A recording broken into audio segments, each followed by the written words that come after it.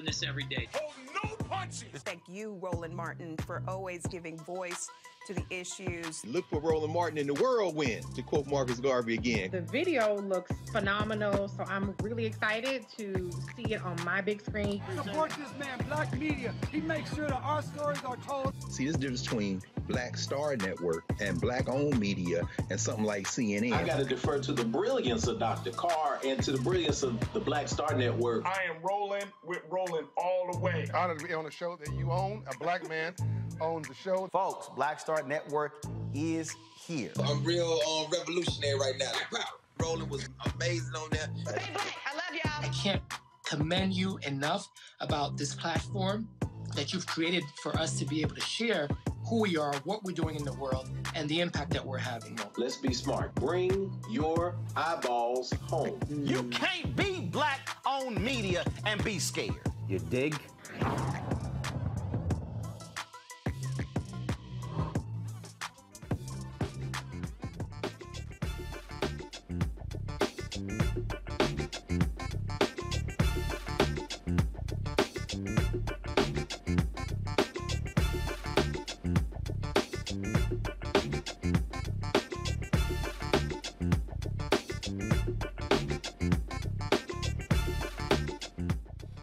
Today is Thursday, April 14th, 2022. Coming up on Roland Martin Unfiltered, streaming live on the Black Star Network.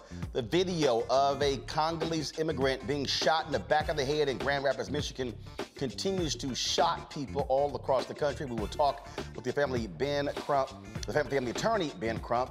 And now that video has been released. Ed Buck, the white California Democratic donor, who was convicted last summer for the deaths of two black men, will spend the next 30 years in prison. The organization used to help diversity in newsrooms is not getting much participation from these white newspapers. We'll talk to one of the researchers to find out what the hell is going on. Last night, I had that salty Loudoun County GOP chair, Scott Pio, on to talk about why he was hating on Delta Sigma Theta at the White House. Well, one of the people who he is targeting is Loudoun County Chair Phyllis Randall. Well, we will talk with her right here on Roland Martin Unfiltered. Also, radio host and activist Joe Madison will be here tonight to talk about his new book, Radioactive, a memoir of advocacy and action. We'll talk about him, talk about that. And also, y'all, I'll do a deconstruction. Jackie Robinson, the Negro Leagues, Black-owned businesses, and white validation. You want to hear what dropped in my spirit earlier today. Trust me. It's time to bring the funk on Roland Martin Unfiltered, the Black Star Network. Let's go. He's got it. Whatever the miss, he's on it. Whatever it is, he's got the scoop, the fact, the find. And when it breaks, he's right on time and it's rolling. Best believe he's knowing. Putting it down from sports to news to politics. With entertainment just for kicks, he's rolling. It's on go, roll, y'all. It's Roland Martin, yeah. Rolling with Roland now. He's funky, he's fresh, he's real, the best, you know he's Roland Martin now.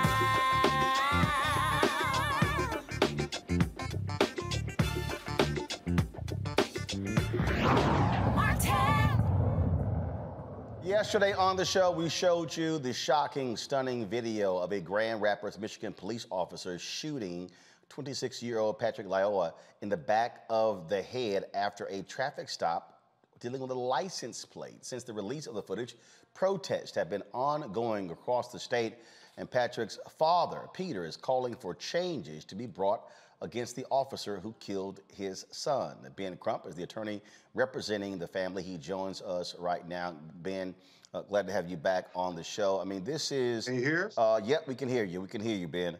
We're not showing the video today. It was shocking what we showed yesterday. And you had, and of course, the police are calling this a lengthy fight between the police officer and this 26-year-old young man. We hear on the video he's talking about get his hands off the taser, but it's still we still haven't heard from the police department why this officer found the need to pull his gun out to shoot him in the back of the head. Exactly, Roland. When you look at the video, it shocks the conscience because you conclude it is so unnecessary for this police officer to escalate a misdemeanor traffic stop to an execution, shooting Patrick Lyoya in the back of his head. Well, and what I kept saying yesterday is that we keep seeing black men shot and killed for traffic stops. I mean, on the video, he's saying he had the wrong license plate. What the hell is that?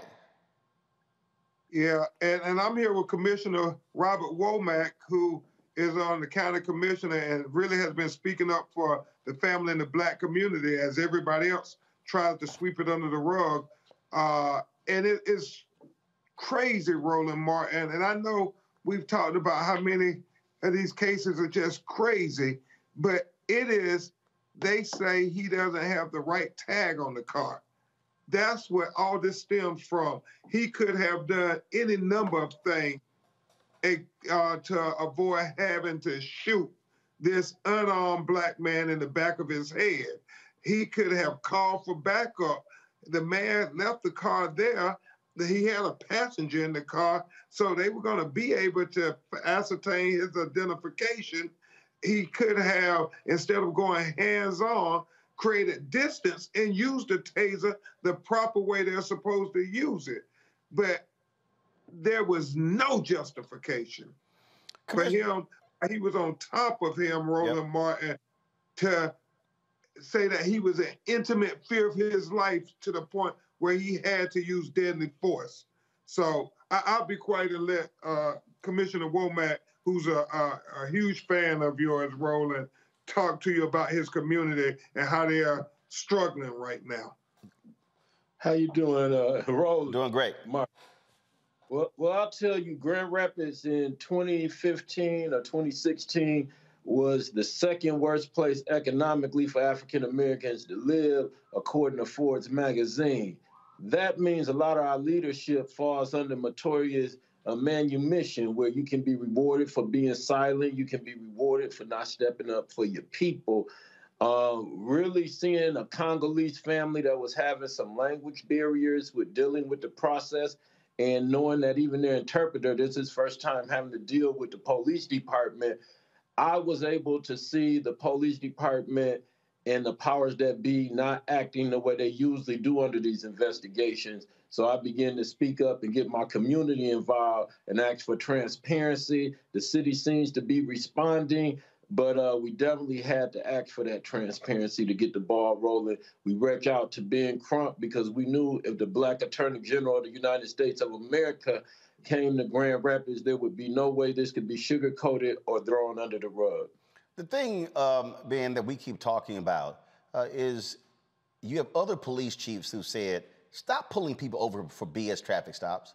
Stop pulling them over. Because when you look at the data, this is where a lot of these incidents happen because of basic, small, insignificant traffic stops. Not major crime, but tail light, license plate, what was it in, what was it? So what was dangling from a mirror? I mean, again. Air fresheners. Yeah, air fresheners. I mean, and so folks end up either being shot, paralyzed, or dead over stuff that's not significant at all. Yeah, and that's what Commissioner Womack and I were talking about. It seemed to be a pretext that these officers are engaging in. They're looking for any reason to bother and harass black people. And it is just one of those things where, whether it's George Floyd, where they could have given him a notice to appear, or Dante Wright for the air freshener, they could have given him a notice to appear, or now Patrick Lyoya, they could have given him a notice to appear versus going hands-on. They always seem to do the most when it's black people. And that's the thing that tells you it's not about training. It's really about bias policing. And we have to just go ahead and call a thing a thing. We have to get this George Floyd Justice Policing Act passed, because whether it's Minneapolis, Louisville, Kentucky, or Grand Rapids, Michigan, this is a national epidemic of them shooting and killing unarmed people. It is. Commissioner, obviously you had protests there as well. The governor has promised an independent investigation. But I'll be honest with you, we've seen so many of these stories before. And frankly, I simply anticipate somebody coming back saying, well, he should have complied.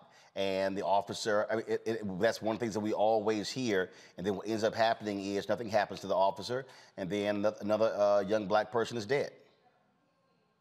Well, we are hoping that that won't happen here, and we're glad that we have Ben Crump here to help us. This is the first time also the African-American community has had a chance to embrace our Congolese brothers and sisters. So it's bringing two communities together for the first time. Very unique situation here, and we are going to keep marching. We're going to keep protesting. We're going to keep working with Mr. Ben Crump and anyone else we have to work with so we can have justice. All right. And Roland, I'll just let you know, Breonna Taylor's mother, Tamika Palmer, was here today. Many people didn't know that Breonna was born in Grand Rapids, Michigan. And it was so ironic when at the press conference she said she too lost a 26-year-old innocent black child to police violence. Patrick was 26, Breonna was 26. Indeed sad. Ben Crump, Commissioner, I want to thank both of you for joining us and just keep us abreast of what happens there in Grand Rapids. Thank you, Roland Martin. Appreciate it. Thanks a lot. Bringing my panel now, Greg Carr, Department of Afro-American Studies at Howard University, Reese Colbert, Black Women in Views, also Terrain Walker, founder of Context Media. The thing here that I keep saying over and over and over, Greg, and it's simple. When you have these cops who know they can do what the hell they want to do, when you have basic traffic stops, a basic traffic stop for something as insignificant as a damn license plate should not end in death. That's right, Roland. Of course. And I'm glad that you said to Attorney Crump exactly what you said. There really isn't a lot to talk about. These paddle-rollers are hunting. And this punk cop, this punk white boy, executed a human being. I won't say another human being, because since they don't respect our humanity, I don't feel like we should respect theirs. I mean, let me just be quite frank about it. I mean, you know, we could ask Attorney Crump, what will it take to stop this? And he's going to say what he has to say, to do what he has to do, to advocate for his client. But the simple fact of the matter is this: they're going to stop shooting us when they have to think about their lives. If you understand fearing for your life, then perhaps some of your lives have to be lost. And I'm not advocating violence. What I'm saying is that if I'm driving, if I'm in a car and I'm pulled over by a cop, I immediately think my life is in danger. I mean, and why do I think that? That's not speculation. You're pulling people over for nothing. You're hunting. You're a goddamn paddle roller is what you are. You are in the tradition of killing black people in this country, and you will only stop when your own life is at risk. And that's not going to happen in a courtroom. It has been clear. And what you told Ben Crump is exactly right. They're going to claim procedure, say it was a good shoot, and he'll be reinstated. Hell, they even kill all white people. Knock the white man down, fractured his skull, just following procedure. They're going to stop when we stop them, Roland. It really is sad, Terrain, that, and again, you know, when he asked for his driver's license, you know, the young man, Patrick, initially wasn't really understanding what he was saying. And then, of course, you always have these people comply. But then you got people who also are scared. The moment you have a cop pull you over, you're scared to death that you're going to end up dying, which is exactly what happened to Patrick. Well, you know, I think there's something that we need to be very clear about here. Every time these things happen, there's a conversation about the person being unarmed, and that's usually the case. But what we have to understand in America is that As long as you are a black man or a black woman and you carry black skin in the eyes of America, you are armed. That's your danger right there. That's what you're armed with. And unfortunately, the people who control police departments, police unions, and police culture tells you that a black person is automatically a threat just by the fact that they are a black person. And their training, whether they want to admit it or not, tells them to neutralize that threat. So when you see cops coming up to cars and their hands are on their guns, when they automatically escalate altercations with black people in cars, and when they automatically pull them out and they go through the same routine of stop resisting and get your hands off the taser, just to the point now where they say these things out loud because they know the cameras are watching them, and they say that to make a plausible case that they're being attacked. This is never going to stop until we will completely overhaul police culture, and I don't know what it's going to take to make that happen, because the things that are in place for centuries, and it's not going to stop until we forcibly make it stop. And Reese, there are people who are real quiet. All those MAGA-loving folks in Michigan, real quiet. All those people who love talking about cops, real quiet. It's amazing how quiet they get when these things happen. But then it's always, oh, respect the blue, respect police. We should not be criticizing them. Well, when you're winning the war, you're going to be very quiet, right? You're not going to be loud and give away the game. So absolutely, when black people are being lynched, this is a lynching essentially by the cops. That's them winning. So they're not gonna draw even more attention to that. So it's absolutely clear where their priorities are. Now, if you got to wear a mask, then they loud as hell and then they got a problem. But the bottom line is, I agree with what Terrain said. I hate emphasizing unarmed. I hate emphasizing a person's criminal background, which is irrelevant, because the reality is these cops know within 30 seconds if they're going to execute that person, and the fact that Patrick could not speak English and he could not, understand the commands made it that much easier for him to start yelling out these pretexts. If you know somebody can barely understand English, then what are you talking about? Hands off of this and this, that, and the other, because you're setting up your bullshit ass defense before it even gets off the ground. And even if Patrick did get your taser, that's not going to kill you, right? Learn how to fight if that's what it is. You know what I'm saying? So I'm just sick of seeing these executions, shooting a man, a human being, which they don't believe that we are, as Dr. Carr said, in the back of the head. And there's an investigation. Take his ass to jail yesterday. All you motherfuckers that was out there so traumatized, I can't sleep, I can't believe I've seen something like that, and you ain't have that same energy when it was at the Oscars. You don't have that same energy with this footage, which is absolutely gut-wrenching, circulating widely. You didn't have that same energy when the subway folks were laying in New York, shot. Y'all quiet now.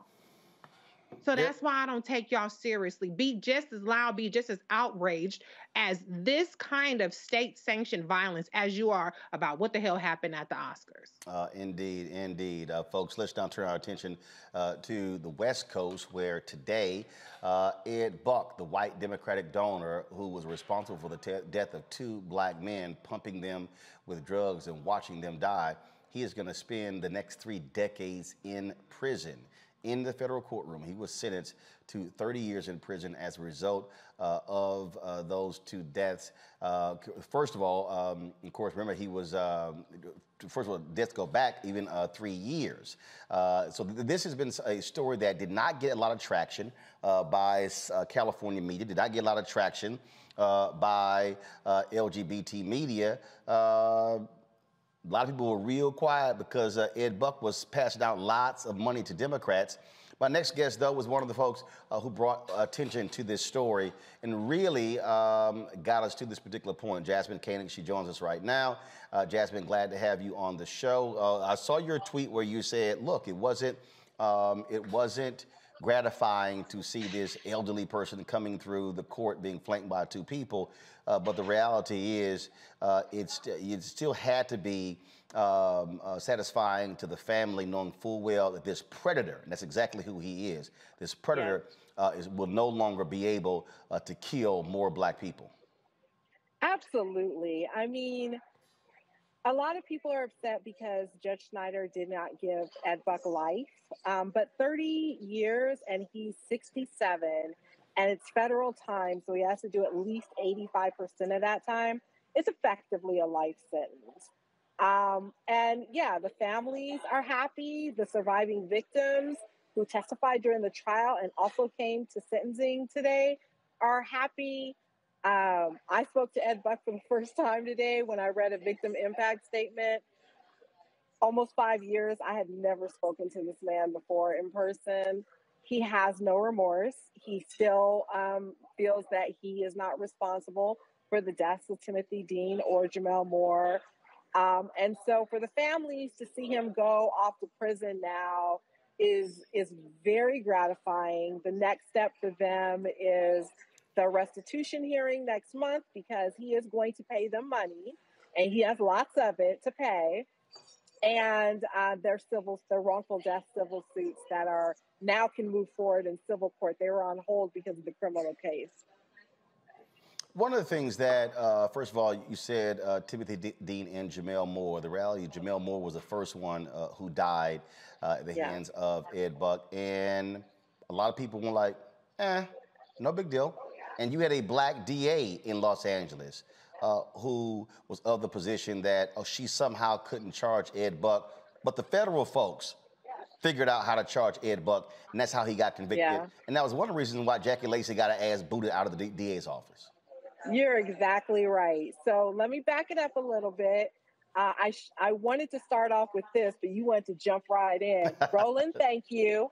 Thank you so much. Because of you, because of the respect that you gave me as a journalist and the respect you gave me as a political strategist, and you believed me, you had this story on every time anything significant ever happened in this case for almost 5 years. And you are the reason why Black people outside of LA know about this case. And so I want to say thank you to you, because this case had a lot of media bias, a lot of media who are afraid to report on it, were worried that he was going to sue them. And so for a long time, no one would even talk about the fact that Jamel Moore died in his apartment in 2017. And you're right. And that's why Jackie Lacey is the former district attorney for Los Angeles County. But I will tell you this. I'm a pretty fair person, and I will tell you that I'm actually very happy that the feds prosecuted this case, because I don't know that, given the criminal justice reform climate that we have, which I advocate for as well here in LA, that Ed Buck would have received any significant time in prison.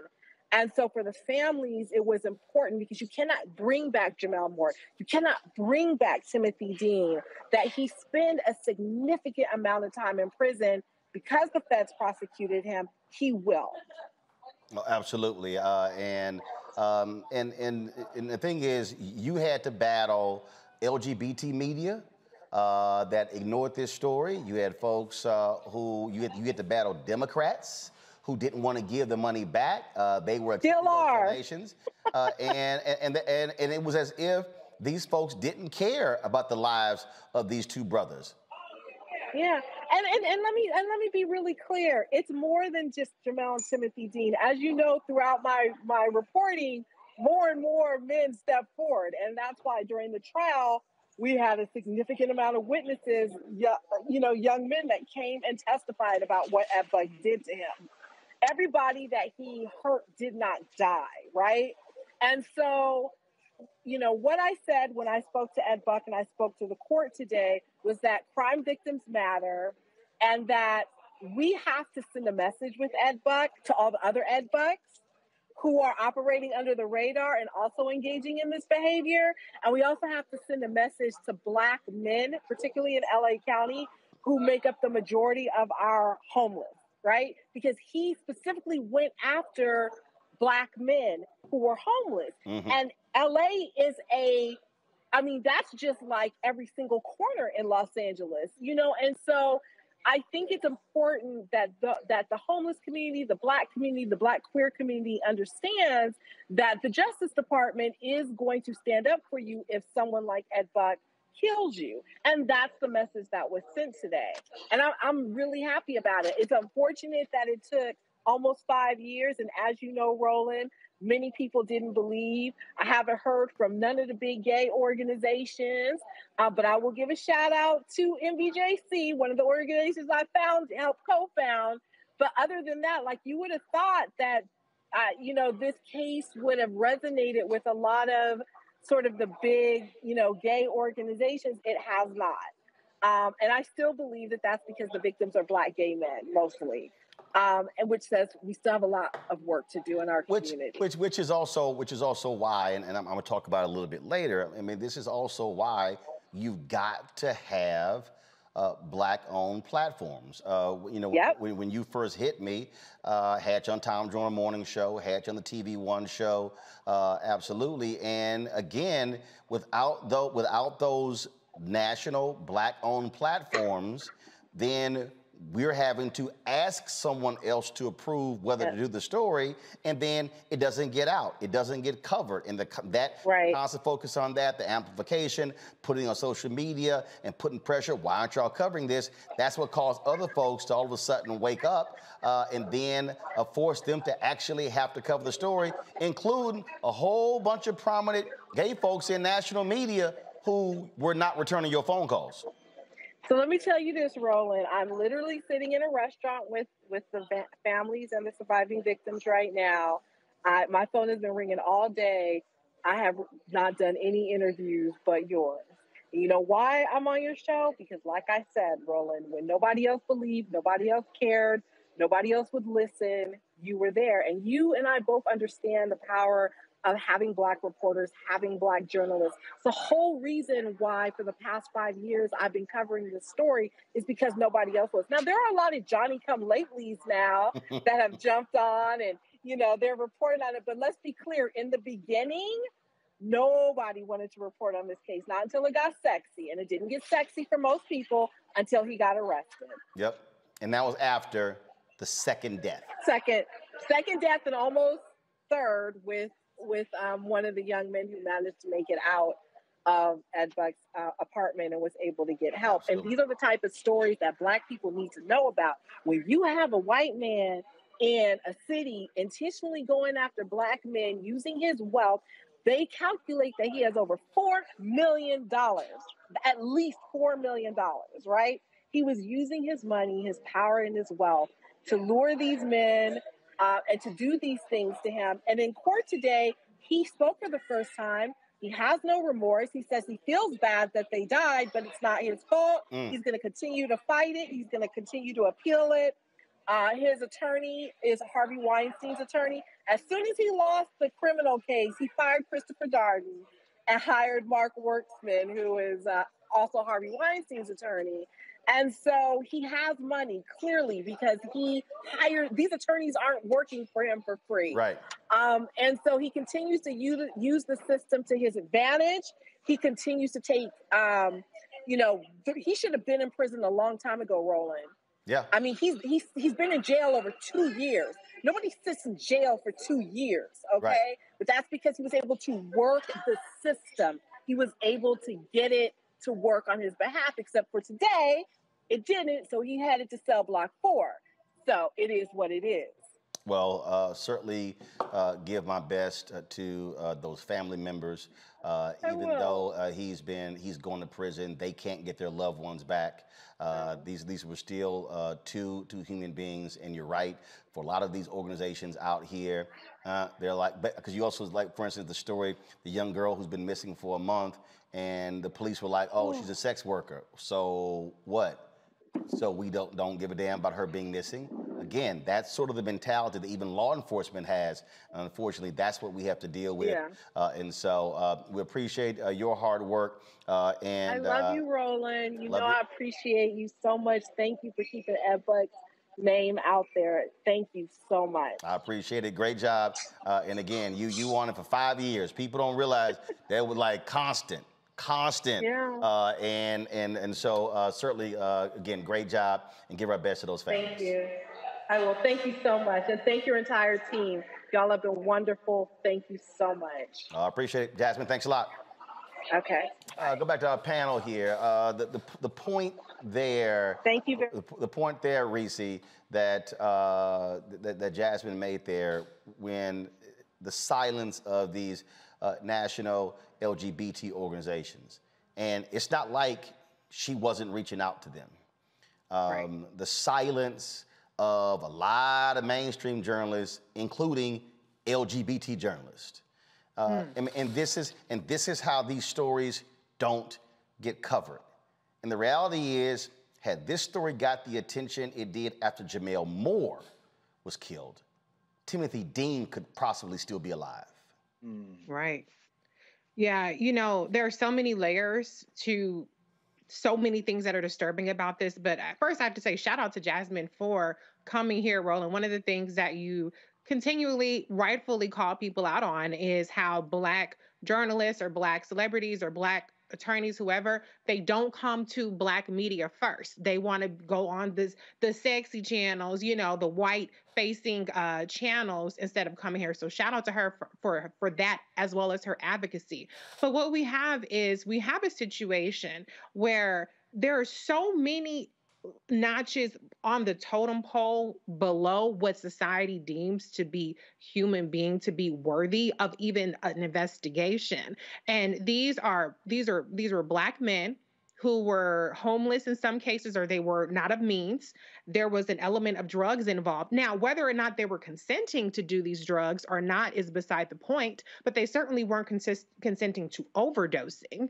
So when you hear Black person, homeless person, gay person, drugs, you're getting completely written off the map. It took, I'm trying to remember his name it's escaping me now, but one person did survive, and it was it was torture what he was doing to these Black men. And there are other people who came forward later and also described this was torture. This wasn't just simply overdosing. This wasn't people having a good time. He was getting his rocks off, doing abhorrent, diabolical things to these victims. So I'm glad they finally got justice to the extent that they can. But we have to really, really challenge ourselves and how we start paying attention to these stories. It has to be so tawdry. It has to be so graphic before anybody even gives a damn. The fact that a Black man was found dead for any circumstances should have been enough to have people give a damn. It should not have taken the amount of victims that it did just to get the bare minimum notice. Terrain?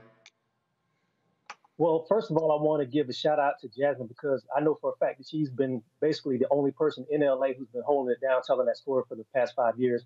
And shout out to you for giving her a platform to speak as well. That's the first thing. The second thing is I'm pleasantly surprised that he even got that much time, because normally when these cases come up, somebody with that much influence and somebody with that much money and resources is able to either plea bargain their way out of it, or they're able to get out of it. And to Reese's point, I think she's absolutely right that there is a hierarchy of consideration and compassion about who is the victims of violent crimes. When you have a Black, LGBT, homeless victim, you're very, very low on the list of priorities that police want to go try to investigate. This is a wealthy man, and this is the other part of it too. You have to look at the power dynamics at play, because this was a very wealthy Democratic donor. Who knows what kind of influence he might have thrown around, what kind of money he might have thrown around to get these stories killed, to get them suppressed. And there might have been some issues from the police departments and also from, journalists in the mainstream media in LA or on the West Coast to not really address this. I think it's very good that this happened. It's a tragedy that it had to happen through the deaths of these two Black men. But I also think it speaks to the fact of influence and the power of money, and influence can make you write any kind of story you want if you have the power to do that. So I'm glad that he's facing justice. I'm very sad that these families had to suffer this way. But hopefully we won't have to go through this again and have to let it get to the point where there's definite victims and people have already been called, and there's already people who have been on the point of death, to make people pay attention to this, and they won't have to be tied into somebody's political hierarchy or the power structure. I constantly talk about this, Greg, and that is that quote that is on a mural in our office from Freedom's Journal, March 16th, 1827, in the third paragraph. We wish to plead our own cause, too long have others spoken for us. And I don't know, even when I look at other Black targeted media, Black-owned media, I'm sick and tired of all we're being fed. Entertainment, sports, bullshit gossip, okay? I don't give a damn about any reality show, especially in the Housewives show. If you want to watch it, that's fine. I don't care, that's fine. The problem I have, though, is we are so inundated with that that when we don't have real news sources, being able to cover the things that matter to us, then all of a sudden, these are the type of stories that you never hear about. And if you're a family member, you don't want to be on the other side of this. You don't want to be one of those families where a loved one has come up missing and they've been gone for 2, 3, 5, and 10 years and completely vanished, and you have no idea what happened, whether they're dead or alive. Which is why we have our Black and Missing segment, because those stories don't get amplified. Black person comes up missing, we got to yell, holler, scream, act a fool, and 3 months later, all of a sudden, they might cover it. Or what white-owned media does, they get guilty when they go lavishly cover some white woman who comes up missing, and then it's like, okay, go find some black people who we've ignored, and we'll just go ahead and send a reporter out. And so I try to explain to people why also owning the platform matters, or if you don't own, you actually control it. The reality is, I never asked Tom Joyner permission on who I put on my segment. I controlled it. In fact, what people don't know, I'm gonna tell this, it's a true story. I got the email. David Cantor, who's over Radio 1, David Cantor said that the folks with Black Panther were not spending enough advertising money, so no one with the cast of Black Panther could come on the Tom Joyner Morning Show. Tom Joyner, the show, his name is on the show. Tom Joyner sent me an email to ask me to book Chadwick Boseman on my segment because he couldn't book Chadwick Boseman. I guess he figured I was so crazy they wasn't gonna tell me no. And that's exactly what happened. I actually was in Hawaii for my wife's birthday when Chadwick came on, but I did book Chadwick. So when you heard Chadwick Boseman on Tom Joyner Morning Shows, because I booked him in my segment. So Tom Joyner, host the Tom Joyner Morning Show, asked me to book Chadwick on his show because his bosses wouldn't let him, because why? Tom sold majority ownership of his show to Radio 1. He didn't control his show. Tom was an employee.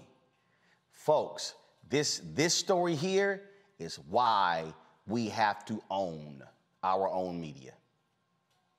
It is, Roland. And it's why building that ownership and building that platform is essential. The work that you have undertaken is only beginning. Everyone listening to this, and I have to echo Reese and I have to echo Terrain, and by leading by saying that this is not only the value of independent platform and Black media, it is the importance of establishing a platform loud enough, large enough, powerful enough to cut through the noise. And I know in a few minutes you're going to talk to Professor Clark about this question of white media and not participating in these surveys. Well, I mean, it's legacy media. You had the foresight several years ago to say, I'm not attempting to get a job with these people or that people. I'm going to build something, and I'm going to build it in a space that everybody's going to be trying to get into down the road. What does that mean? That means, of course, that Sister Jasmine is able to come to you, and her voice now will reach other people. Wade Nobles, the African American psychologist, says, power is the ability to define reality and have other people accept your definition as if it were their definition. Well, there are countless number of people out there in cyberspace. But when you have a platform like you have there, you've built slowly, you've built accretively, you've built organically with investments from the people that can break through the noise. Now, the other thing I will say is, it's very clear that we live in a society where humanity is not valued. The late Lonnie Grenier wrote a book called The Miner's Canary. When you see the canary die, that means that the people need to get out of that mine. Well, guess what? If you're LGBTQ, there is no LGBTQ community. There are people who are LGBTQIA, and then there are Black people in that hierarchy. And they have been screaming, we have been screaming, all the people who are Black in this country. I don't care if you're from Africa, are you ADOS people? Nobody asked that Congolese brother in Grand Rapids where he came from before they hit him in the back of the head. The bottom line is we have to make a community in order for that to impact. So this story, of course, is evidence that in a country where a man or a woman who doesn't have a place to sleep at night will be attacked by a Tennessee state senator, as you're going to talk about later on, in the season of Easter when Jesus Christ himself didn't have a house. You calling yourself a Christian? This is a referendum on the type of society we live in, and that's why this platform isn't just important to Black people. It's important to any human being who is concerned about more than their individual comfort. And so if you're watching this, regardless of your racial background, you better understand that Black media ends up having to speak for humanity. And that's why this platform is so important. Indeed. Folks, going to a break. When we come back, we're going to talk with one of the researchers who's working on a study of essentially white-owned media. There's a whole lot of them don't even want to answer the questions regarding diversity in their newsroom. This has been an ongoing problem, and it has gotten worse in the last several years. We'll talk about that. We'll also we'll share with y'all my thoughts tomorrow being April 15th, Jackie Robinson Day in Major League Baseball. How you need to look at this a little bit differently. Also, we'll talk with Phyllis Randall, Loudoun County Executives, who is the target of Republican Party there. That clueless dude I had on yesterday, well, Phyllis gets to respond to some of his accusations. Plus, Joe Madison is in the house talking about his new book. It is, of course, Radioactive, a memoir of advocacy and action on the air and in the streets. And so Joe is in the house, and we'll be chatting with him as well. A lot of stuff to cover. You're watching Roland Martin Unfiltered. Be sure to download the Black Star Network app, folks. Apple phone, Android phone, Apple TV, Android TV, Roku, Amazon Fire TV, Xbox One, Samsung Smart TV. Join our Bring the Funk fan club. Every dollar you give goes to support the show. P.O. Box 57196, Washington, D.C., 20037-0196. Cash App is $RM Unfiltered. PayPal is R Martin Unfiltered. Venmo is RM Unfiltered. Zelle is Roland at RolandSMartin.com. Roland at RolandMartinUnfiltered.com. We'll be right back. That this is what I wanted. I think right after high school, because in high school I was in all the plays, but I was always funny, but I didn't know nobody would pay me for it, you know? And then on the next Get Wealthy with me, Deborah Owens, America. On the next A Balanced Life, the Bible says that the spirit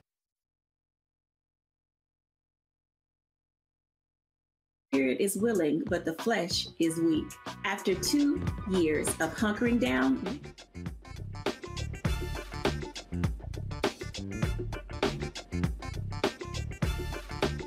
Folks, having some issues with our video playback machine. We'll get that taken care of. Let's talk about this story here. A resource designed to increase diversity in the newsrooms is slowly beginning to die as a result of lack of participation.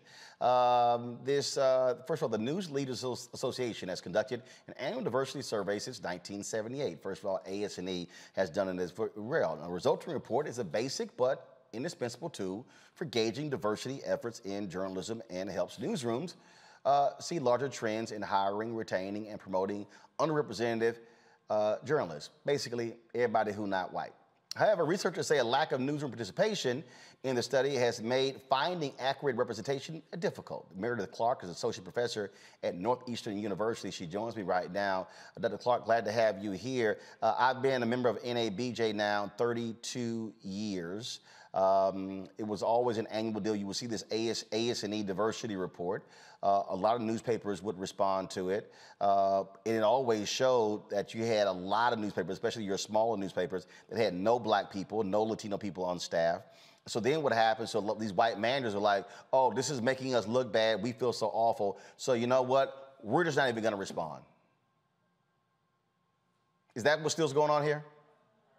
Yes, Roland, and thank you so much for having me. That's absolutely true. And now it's not just the small newspapers, the mom and pops. It is also some of the larger newspapers, the larger publishers that are refusing to participate because they say it hurts their recruiting efforts, that it makes them look bad, that they are unfairly sort of castigated for their failures to integrate. And so it's, oh my God, we feel so bad that we don't have enough people of color, so therefore, the hell with you. We just won't respond. But you're asking the newsroom leaders, why are you not going after their corporate owners? So we not only ask the newsroom leaders, think about it this way. The newsroom leaders are the point of contact that we ask to provide the data. We do actually, and in the work that I've done with NLA over the years, one of the things that I've advocated for is reaching out to potential partners to make some changes in terms of influence. I've worked with this project for almost 4 years, and the thing that I very quickly realized was that if you're simply relying on newsroom leaders to turn over this data, it's never going to happen. Nope. You're going to have to go to the power brokers. And for us, that's not just the corporate owners, because the corporate owners have a specific responsibility, and that's to profit and return something on their bottom line. For me, I thought that the proper strategy was to reach out to awards committees, to reach out to foundations that are responsible for giving grants to some of these organizations and say, hey, include a participation clause in your applications that says, unless you prove that you have participated in this research within the last 2 years, your application for whatever it is that we're doing is going to be ineligible.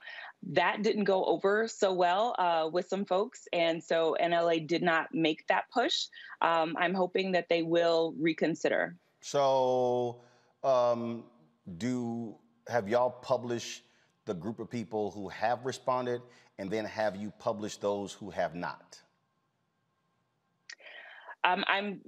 This is breaking up a little bit for me here, so I'm going to repeat the question just to make sure I understood what you said. Yes, have y'all published the names of the individuals, the companies that have responded, but have you also put out publicly those papers that refuse to participate? No, NLA did not publish the names of the papers that did not respond. And so you mentioned NABJ earlier. And that's I'm also a member of NABJ, and you may recall that. Go ahead. I'm sorry. Go ahead. You may recall some years ago that NABJ at its award ceremony did sort of a cheers and jeers. NABJ reached out to us and they asked, who are some of the outlets that did not respond? And we provided a list to them. So that they could make that call out. But that is not a choice that News Leaders Association has acted on. They should. See, trying to go to foundations or whatever. No, this is very simple. If the people, the people that have responded, you publish their information, right? Correct. Okay, so your deal should be, here's the list. This is sort of like an empty chair at a debate. And so you should publicly say who did not respond and then put it out there on social media and allow us to tag those individuals and target them, because here's the deal. By the organization not stating who didn't respond, you're actually helping them. It's so, look, Henry, give me a shot of that Ida B. Wells artwork on my wall. This is the quote from Ida B. Wells that that's famous for, that speaks to what I'm talking about here, because trust me, what media hates becoming the story. Media cannot stand when they get reported on, when they get called out. They can't handle it. They love talking about everybody else, but then when you put media on Front Street, then all of a sudden it's like, oh my God, what are you doing? Why are you calling us out? Well, if you're not sitting here responding, you get called. You should get called out, and that's really what this whole thing is about. This is about checking media. She said the way to right wrongs is to turn the light of truth upon them. Y'all got to hit them with the light. I totally agree, Roland. And I think one point that it's really important for me to emphasize as an individual here, as a researcher, I am a person who is not a member of NLA. I am not part of their decision-making bodies. I'm the researcher that they contracted with to actually carry out the study. So one of the points that was made in the Neiman Lab story that came out a couple days ago about this survey and its dismal results mentioned a very critical point, and that is that I have resigned from doing this research because there are some things that I see differently from NLA that I think that we should act on. I can tell you that if you take that suggestion of naming and shaming, that was discussed for years and it wasn't done. So people can come to their own conclusions about what that means. But the other thing that I will say is that while I agree that we should definitely name those people who are, or those organizations that are not participating, that information isn't too hard to find. You can look at the list of those organizations that participated, and if your hometown paper is not on there, if your hometown, digital news network is not on there, then they didn't submit their data. Well, and reality, so there's questions to ask. And the reality is the reason News Leaders Association will not do that, because those individuals who don't respond, they're members of NLA. That is a member-based organization. That's what it is. That's what it Correct. is. All right. We appreciate it. Sorry you had to resign, but again, if folks not acting right, sorry. Sometimes you got to go to let people know that you're not going to be just ignored and disrespected. And so my deal is we got to keep calling these folks out for exactly who they are. They do not want to actually have the truth being cast upon them. Yeah, the work will definitely continue. Even though I'm no longer with NLA, someone else will continue to do it. There is certainly work that I'm committed to doing, to bringing this information to light and to pressing really hard with that. And so I look forward to continuing to do that work from the position that I enjoy as an academic. All right. Dr. Clark, we appreciate it. Thanks a lot. Thank you. All right. Thanks a bunch. All right, folks. I'm walking over to the other side here. And so y'all see me wearing this Kansas City Monarchs shirt and hat. And the reason I'm actually wearing this is because tomorrow is Jackie Robinson Day. Jackie Robinson Day all across the country. So Major League Baseball, every baseball player tomorrow is going to be wearing the number 42. Jackie Robinson had his number retired by Major League Baseball. Like, for instance, the Houston Astros sent me, I don't know why they put my name on the back, but all the teams don't have no name on the back, but they have 42 on the back of the jersey. And so it represents the jersey of Jackie Robinson. And so I have a couple of Dodgers jerseys. So the only time you ever see me wearing non-Astros is when, on April 15th, when I wear the Jackie Robinson jersey. And the interesting thing to me is, it hit me today that, again, you have all this attention on this day. You have so much focus on April 15th, where it's a celebration of Jackie Robinson breaking the color barrier. And it's an important day for us to remember. But here's the issue. Folk don't talk about who Jackie Robinson was playing with before he got signed by the Dodgers. We played with the Monarchs, Kansas City Monarchs. If you ask people what was Jackie Robinson's number when he played for them, they can't tell you. And so you have all of this attention on, obviously, breaking the color barrier. But I really think we have to look at this just a little bit different. Because if tomorrow is deemed Jackie Robinson Day in Major League Baseball, let me be real clear, this is not an attack on Jackie Robinson, a phenomenal human being. Obviously, Hall of Famer, All-Star.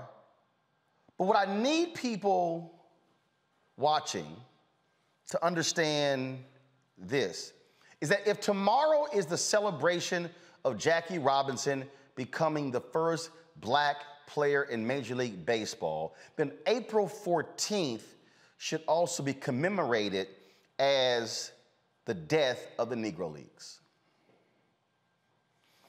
I told you all about Gerald Horne's book called The Rise and Fall of the Associated Negro Press, Claude Barnett's Pan-African News, and the Jim Crow Paradox. This is the actual book. This is the actual book right here.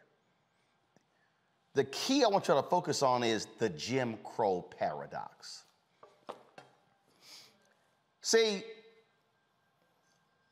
black folks fighting for equality, wanting to show we can do justice good as somebody else. We could play ball. We could do all this sort of stuff. And they called it the Major Leagues. It was called the Major Leagues. But the reality is the Major League talent was already in the Negro Leagues. It was called the Major Leagues because white folks owned it. So because white folks had more money, they had better stadiums, better uniforms, they had better travel, they stayed in better hotels, they had better food, they paid better salaries. That's what made it major. And so you had this euphoria among black people when Jackie Robinson made it. It was like, man, Jackie made it to the major leagues. But Jackie was already a major league star. If you do the study, Dizzy Dean, white baseball player, he often played in the offseason with the Negro Leagues, and he said there was way more talent in the Negro Leagues than in the major leagues. But black folks it was like all around the country. It was like folks were listening to the radio and they were clamoring, but Jackie, because it was about, man, we about to show those white folks who we are, but they already knew. If you look at everything in American history, black people were killing it in every phase. It was simply racism, Jim Crow, white supremacy, keeping us out of those systems. But while we were fighting to break down those systems, it was actually leading to the breakdown of our systems.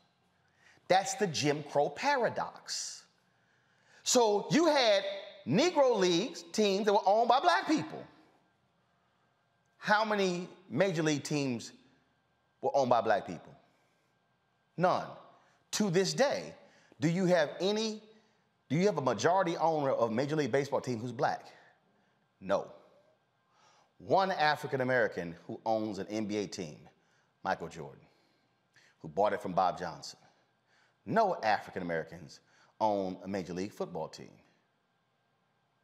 So what did we give up to be able to play with white folks? And again, this is not a diss on Jackie Robinson.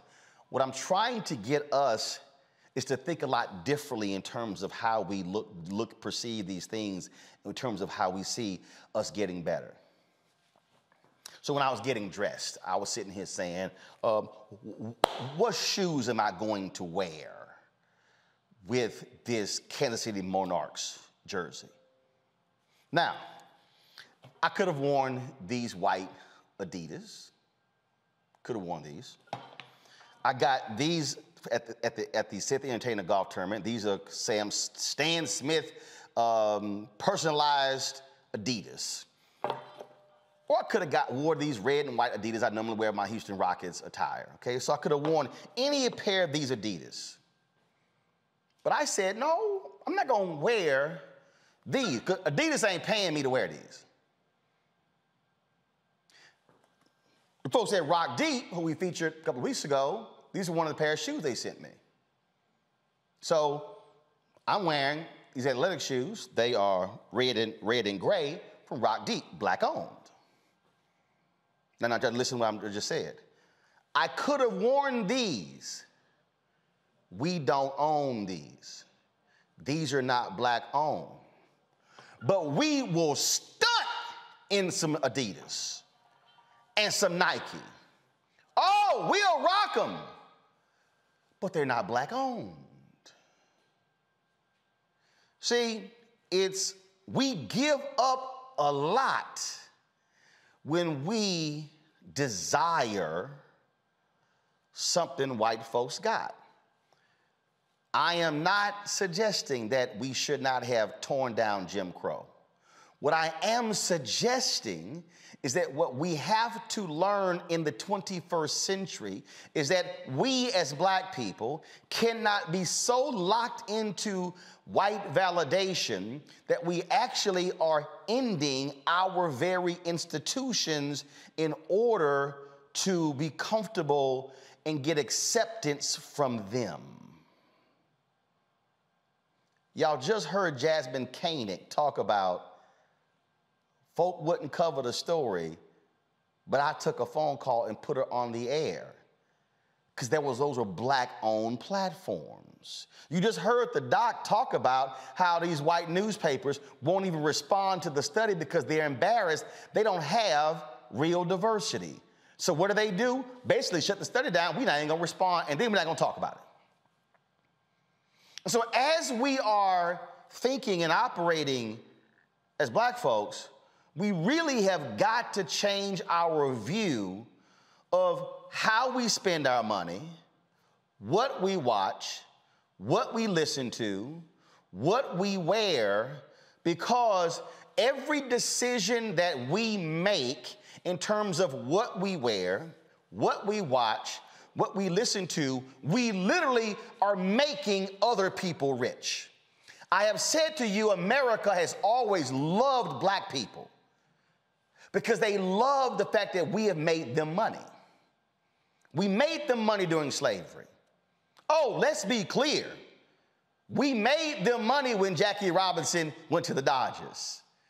Because Branch Rickey saw 50,000 black people in Yankee Stadium watch the Negro players play, and they said, yo, we could create an entire new fan base.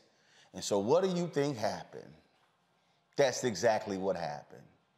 Why do you think all of a sudden all of these mainstream white outlets are now having all of this black content? Do y'all understand why Lifetime and we are doing all these black movies all of a sudden?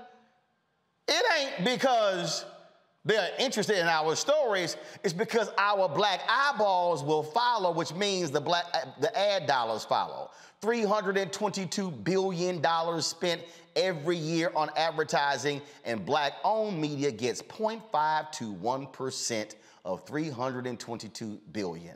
How many billions are spent on athletic shoes? And we have made Phil Knight a mega billionaire. We have made people who own Nike stock extremely rich. But how many black folks have gotten rich?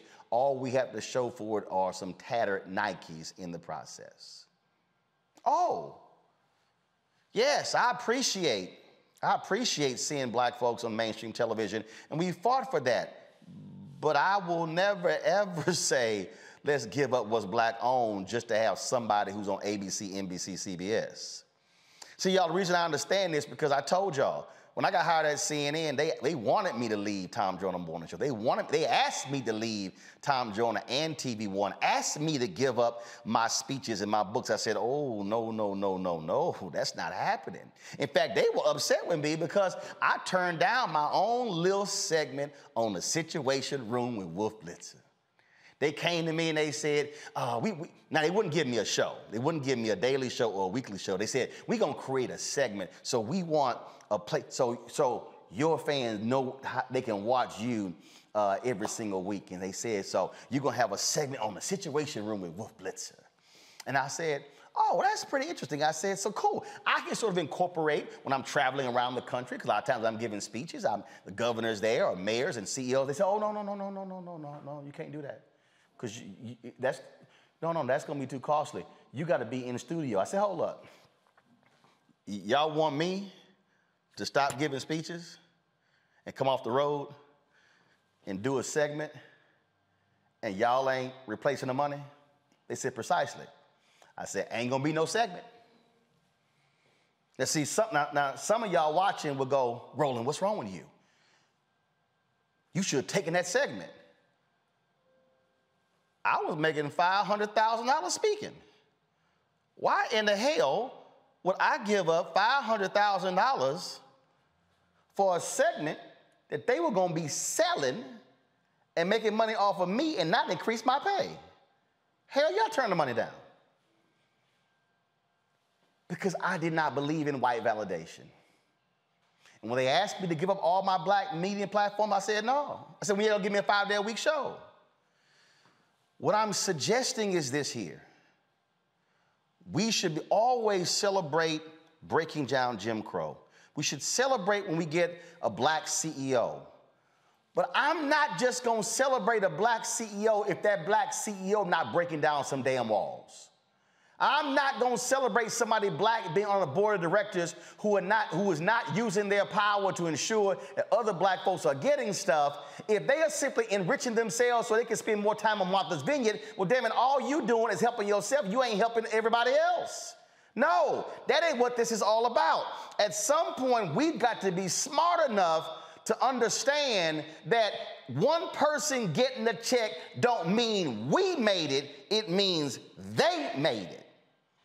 And we make a mistake when we as black people take our dollars and our eyeballs and our attention and we make other people mega billionaires and we are still broke and starving for information.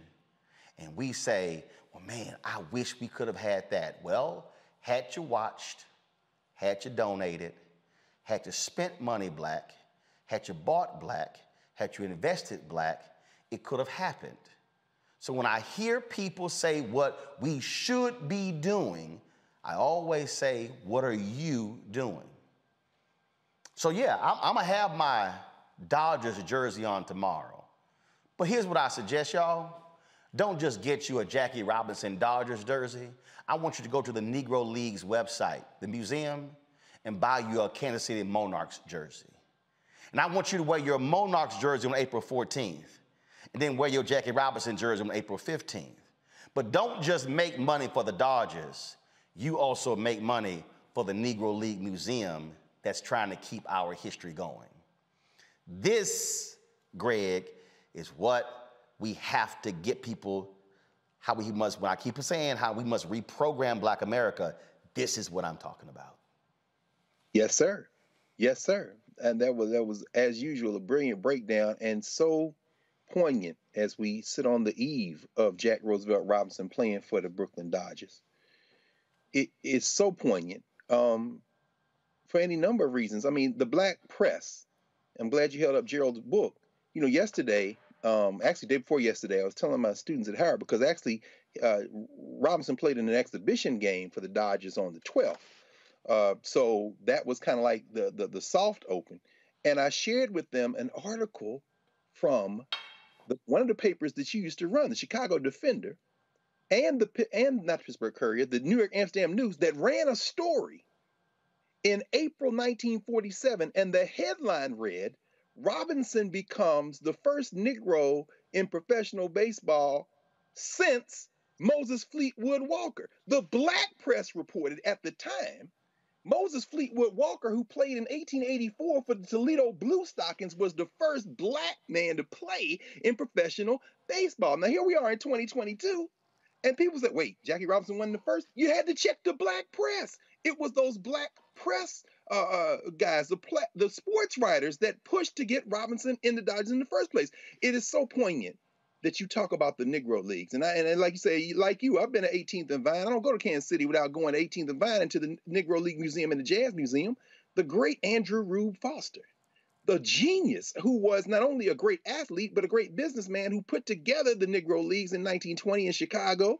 This was the biggest business in the country, as you say. And to see the Kansas City Monarchs across your chest, brother, and to understand that you and Kaufman, once the Kansas City team got another team in Major League Baseball, named that team the Royals in tribute to the Monarchs.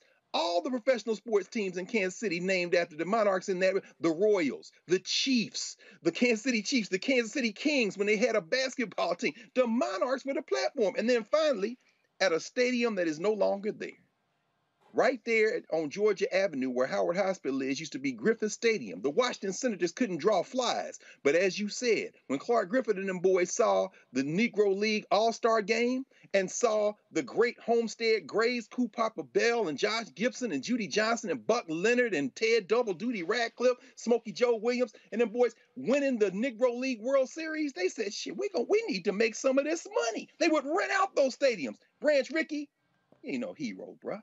You picked up some bargains on the cheap and you knocked us out of the business to begin with. So yeah, I'm with you, brother. We need to know our history. And the black press is at the center of that history because they've always known. I've got, coming up next, Phyllis Randall. We're going to talk about how the right is attacking her. And I had to check that fool last night. Reese, you always talk about this. You always call out the blue check black folks, black celebrities on Twitter who love to retweet clips of mainstream news shows. And hell, a lot of times they saying stuff we talked about 2-3 weeks earlier. Well, you know, I was actually going to tweet about this today because I've been seeing, you know, it was trending about BET and, you know, we could have had this, that, and the other. And it trips me out because I see so often Black folks complain about what we ain't got when we have all those things. We just don't have them on the white networks. We just don't have them on the traditional formats like cable TV, as you expertly broke down the demise of Black News Channel, which people were up in arms about after it was gone, but didn't watch it while it was on there because it was only getting 4,000 views an hour or something like that, which is less than what you get on YouTube. So I challenge once again, like I've done many times before, we have the power to validate ourselves. We just don't use it because we want the white gaze to validate us and then they looking at us to validate them. So it's real ass backwards. Why don't we spend the energy and the cool factor and the capital and the money that we have, which makes everything pop, and make our own shit pop? Then we don't have to ask for permission. Then it's not a thing when Don Lemon, no shade to Don Lemon, or whoever else on CNN or one of these other networks say boo our way. We have the power and we're doing it. Just look at the people who ain't necessarily the big names and you'll find what you're looking for. Terrain, last point here. Last year, Black people made Clubhouse go from nothing to a $4 billion valuation. I keep saying, we can make fan base sexy, started by Isaac Hayes III. Again, we made Nike a multi-billion-dollar company. We can make Rock Deep a multi-billion-dollar company. We have got to stop making other folk rich and learn to make Black folks rich. I'm going to say something now that's probably going to upset a few people, but it needs to be said. Well, the show called Unfiltered, so we used to it. The cold hard truth is, there is a mentality in a lot of our people in America that something that we make is less than something that white people make. And there's this mentality in Black culture that says the white man's ice is colder. You may not hear people say that outright, but they prove that by their actions and their spending and how they spend. The other part of that is some of it is a lack of knowledge of your own history. If you go back and look at the history of the Black press, and there was a very excellent documentary that came out a few years ago called The Black Press, where they did a complete breakdown of the Black press. It's done by Stanley Nelson. It's called Soldiers Without Swords. That's it. That's it. There has always been a Black infrastructure, whether it was Black doctors, whether it was Black nightclubs, whether it was Black record labels, whether it was Black newspapers and Black press. We've always supported our own, and we always saw the worth in our own. But it seems like, and Malcolm X talked about this, the minute the ink was dry on that civil rights bill, it felt like Black people got as far away from their own culture as they could to go throw money at white people or throw money in their hotels that they would have got kicked out of 2 years beforehand. That we have to get back to the idea that what we make is valuable, and we have to get back to knowing what our own power is. I mean, the examples are there. Look at what we do on social media. Everything that happens on social media does not pop unless Black people get on there. Like you said about Clubhouse, Twitter would be MySpace if it was for Black people getting on there and chopping it up every day. That happens with a lot of things. That happens with like music. Look at hip hop. Look at all the record labels that Black people created, like Def Jam and Loudoun in Miami and all these other places that did this stuff. And they did it like selling out of the trunk, which is the old cliche. But we have the power. We have the economic power to be able to do this stuff. We just have forgotten how to do it. We've had to reclaim that back, or we're going to end up lacking again for another 10 more years. And that's why we do what we do. All right, y'all, going to a break. When we come back, she has been under vicious attack by Republicans in Loudoun County, Virginia. Now they attacking her because she a Delta. Yeah, y'all saw the interview last night. I think his butt's still hurting from the size 10 and a half that I kept kicking him in the behind with. We're going to talk with Phyllis Randall next about the Loudoun County, Virginia Republican Party attacking her and her sorority. You're watching Roland Martin Unfiltered on the Black Star Network. All of this is Black owned, 100%.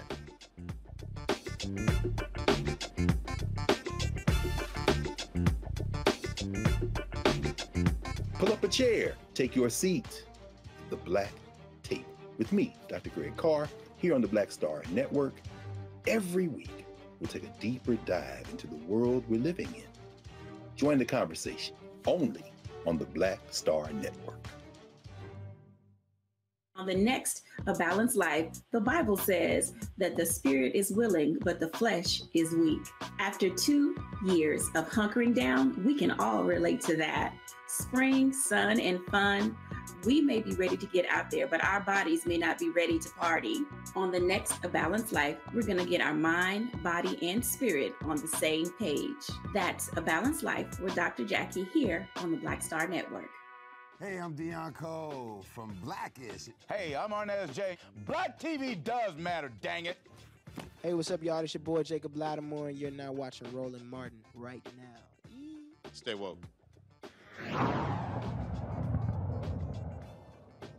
Randall, it looks like you're in the D.C. area, so you might actually have Yes, contact. I'm based in D.C. I live in Loudoun County. I do know Phyllis Randall. So, Phyllis likes to show, and this really has me curious again, like why would Phyllis Randall hire the Miss Chairman of the Loudoun County Board of Supervisors does? We've already declared that Phyllis Randall's a Delta. Hold on, that's one person. Name them. Phyllis Randall's a public person. I'm certainly not going to name the private individual. I've researched, but I've not personally heard from Phyllis Randall. This all starts with Phyllis Randall hiring the executive director. No, it doesn't. No. First of all, hold on. Phyllis Randall did not embezzle anything. No, she did not, but her executive director did. But I want to make sure you're on record by saying that. That was Scott Pio last night. He's the Loudoun County, Virginia GOP chair. He was whining and complaining because of a photo of Deltas. It was a photo of a number of Deltas taken at the White House. This is the photo right here. And so he sent this tweet out. He goes, even the Loudoun, this is the tweet, Skull and Bones has lost their power. It's now the sorority known as Delta Sigma Theta who is taking control of our country at all levels of government. Even the Loudoun County Board of Supervisors chairman is a Delta. Well, that Delta joins us right now, Phyllis Randall. Phyllis, glad to have you on the show. You had to laugh at this fool whining and complaining by saying oh my God, how dare they throw their sign up on the White House lawn, it's public, and these Deltas, and oh my God, then he said, these Deltas are saying they're running government in Virginia. He don't know nothing about black sororities, black fraternities. He don't know jack about the phrase when we say we running stuff, and just running his mouth, and it's all a matter, and then say, even you, how dare Phyllis Randall put photos of her throwing up her sign and wearing her colors. Right. So, first of all, thank you for having me. And secondly, I saw your beautiful wife, who's my soror, and actually in the same chapter that I'm in a little earlier. So love to Jackie. Listen, Scott Pio is in some ways he's a joke, but in other ways I take him very seriously, because when you put people who are not serious in serious positions, they can become very dangerous. And so I can laugh at some of the things he says and does. That doesn't mean I don't take him seriously, because he can also be a very dangerous person as chair of the Republican Party of Loudoun County. Loudoun County is a very powerful county. And Scott Pio, we were all just shocked when the Republicans voted him chair. I mean, that post is one of the least offensive things Scott Pio has said in the past many months. He recently was the Republican Party's candidate for a state office. The fact that the state Republican Party allowed that man to be the chair of a state to be a candidate for a state office was shocking. The fact that the Loudoun County Republican Committee has made him chair of their committee is disturbing. And so, although I laugh at some of the things he does, I do take it seriously, because he's in a serious position. And if you put somebody like that in a serious position, they're dangerous people. I think we all learned that when we elected the most non-serious person in the world to the highest office in the land. He was a very dangerous person in that office, and so I take him seriously. I don't ignore him. I laugh, but in laughing, I keep my eye on the prize. Of course. Absolutely. So after he was on, so he put out some tweets today. Y'all go ahead and put them up. Thanks for the time to chat and allow me to come on. I know you have to spin it to sell views, but I'd love to do coffee with you sometime. Since we both live in Loudoun, I love to chat one-on-one. Well, actually, Scott, I didn't spin anything. People saw and heard you exactly what you said. Was that another tweet he put up, y'all? Let them come on, Crossroad. Thank you. Had several nice chats today with some Deltas, both online and offline. They were very helpful in giving up their time. Some nice discussions to be had if we just break down barriers and start talking to each other. Thank you to those people who spent their time to talk. But here's the reality here, Phyllis. He was attacking you, and there were some things that he said that were absolutely wrong. And because, like, for instance, when he tried to mesh the two to say, this is what he said. He said that you hired the executive director of the Deltas who pleaded guilty to embezzlement. First off, this person was your chief of staff before becoming executive director, correct? She was, and she was convicted of the embezzlement. It had nothing to do with the county. She wasn't in my employ when that happened. She wasn't part of my employ when that happened. I knew nothing about it. In fact, I knew nothing about it until the morning she was going to go to court, and the president of our sorority called me and let me know that it was happening. So I had nothing to do with that at all, and they know that. No, right? But again, so again, timeline. And this is why people have to, I tell people all the time, why, yes, it is important to put these people on the front street to force them to ask questions. Even in the clip that we just played there, he said, Phyllis Randall hired the former executive director of the Deltas who's going to prison for embezzlement. She was chief of staff before, left you to become executive director. Goes to the Deltas, gets fired in 2019. A month later, they uncover the embezzlement, gets reported. She and her husband plead guilty in November of 2021. So he made it sound as if you hired her after all this happened. That's the lie. Actually, before we knew, she actually worked for me, went to the Deltas, and came back and was with me for a short time before we found out any of this happened.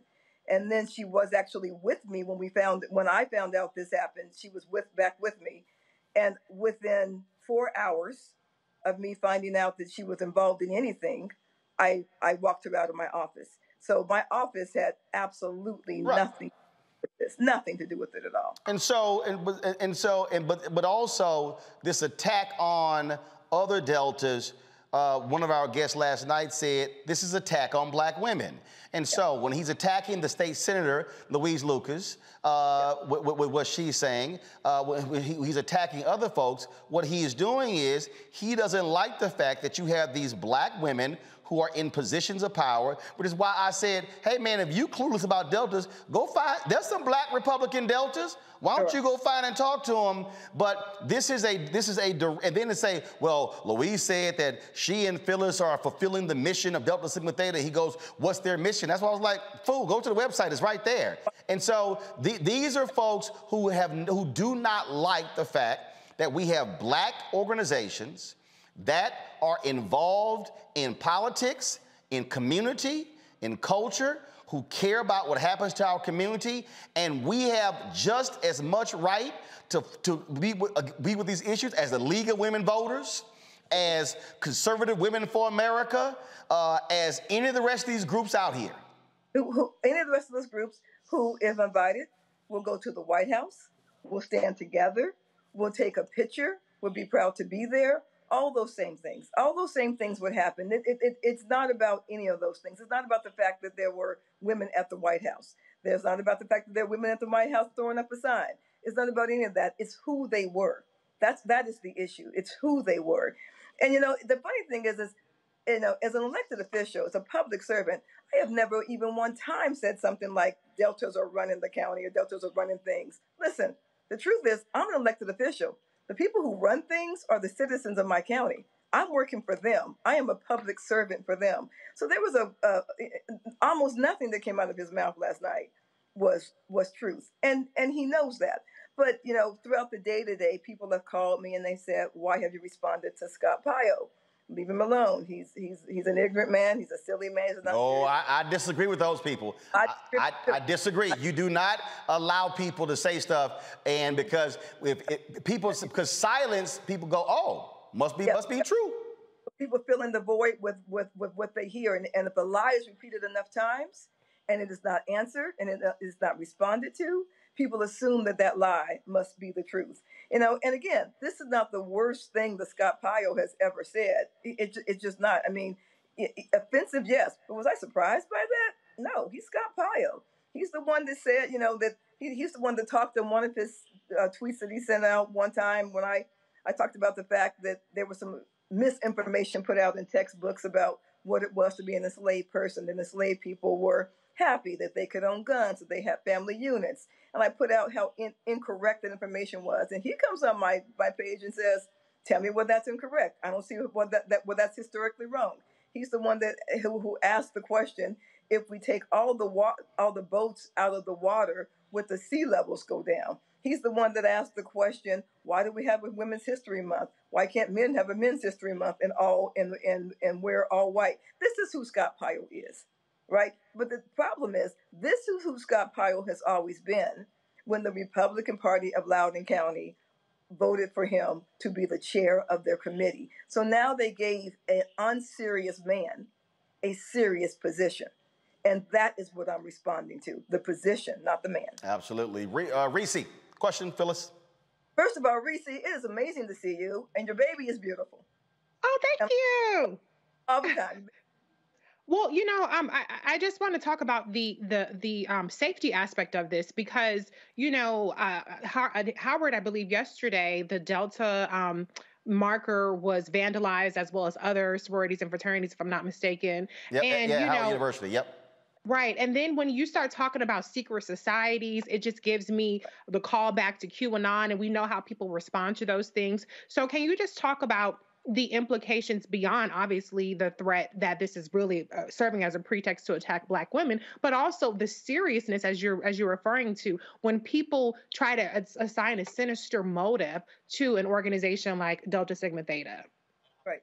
And that really is his underlying motive. I mean, I believe that Scott Pyle's an ignorant man, but he's not a stupid man, right? He knows what he knows what, and so he is trying to say that he started off saying that we are skull and crossbones. So he's trying to make it a fear factor, and then he connected us to all the boogeyman names right now. They connected us to equity, connected us to CRT, connected us to all the names that are scaring people for no good reasons except they need to be scared of something right now, right?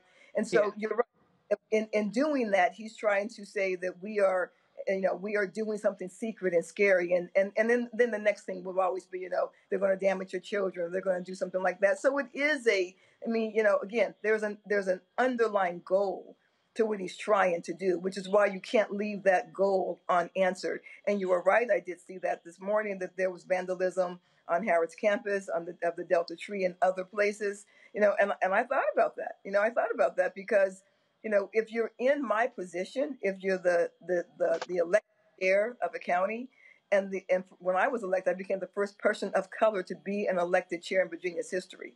And the threats just start pouring in the next day. I mean, like literally the next day. So I am not used to getting threatening statements, threatening words, or just flat out threats. But then you attach sinister implications to it, and it does make it all the more serious for me, and for all my sorors as well. And so he is ignorant, he is not stupid, and he is dangerous. Mm-hmm. Terrain. My question is, what precautions are you taking because of this? And are you getting in front of the messaging that this man is trying to do, like kind of trying to link you all with these dangerous groups, or these groups that are caught up in conspiracy theories for people? Yeah, so I would say that in Loudoun County, there have been quite a few people who have got in front of that message, who've talked about how kind of ridiculous it is. There hasn't been, to my surprise, there hasn't been any media stories about it, except media stories on social media. But there have been quite a few people who got in front of it. He says he talked to Deltas today. I seriously doubt that he talked to Deltas. If he talked to Deltas in my county, I'd be getting phone calls about that. I would know that. I will tell you what has happened today. I have had Republicans call me today and just say, we cannot believe this is happening. We did, some people said I didn't vote for him to be chair of the committee. So that has happened today. So there are people who are realizing how dangerous this man can actually be. Now, he just was elected chair of their committee, and I believe it's a 2-year term, so he'll be there for a while. But I do think that the best disinfected is sunlight. And so what I'm trying to do on my social media here, and Roland, I appreciate you very much, is putting sunlight on that, because you cannot let this stuff fester in the dark. You just can't. Well, you're right. That's exactly how we got Trump, because a whole bunch of folks in mainstream media played footsie with Donald Trump, and I called him out at CNN. And didn't take him seriously. Oh, I just understand, before I go to Greg, when I was at CNN, I called out Donald Trump on the air, and I said, anytime I said, why we keep calling this man? I said, we should run a crawl at the bottom that says, this is for entertainment purposes only. Ken Jouts, the executive vice president of CNN, who is still the executive vice president at CNN, sent me an email, said, do not criticize Donald Trump. He's coming on our air. And I criticized his ass that night. Absolutely. My deal is like, I got other jobs. I'm good. Greg, your question, Phyllis Randall. Thank you, Roland. And thank you, Chair Randall.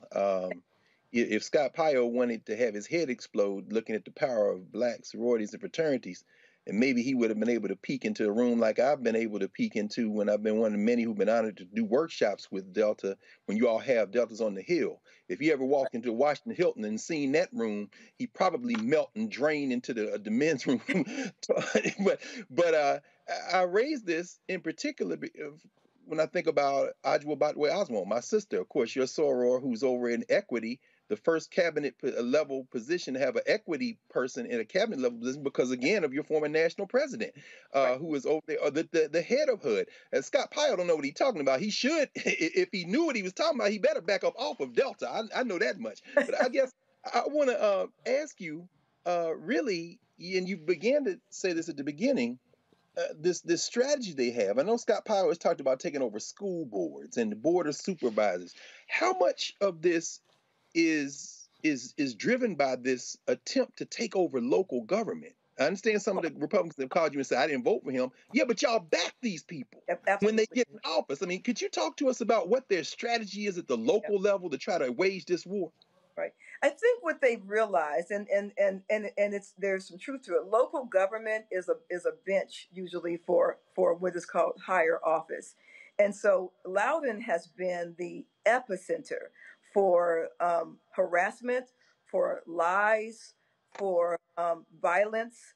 The lie of CRT. I say all the time, if your 7th grader is taking CRT, then your 7th grader is brilliant, because they take all this level of classes. If your 7th grade taking CRT, congratulate them and move it on, right?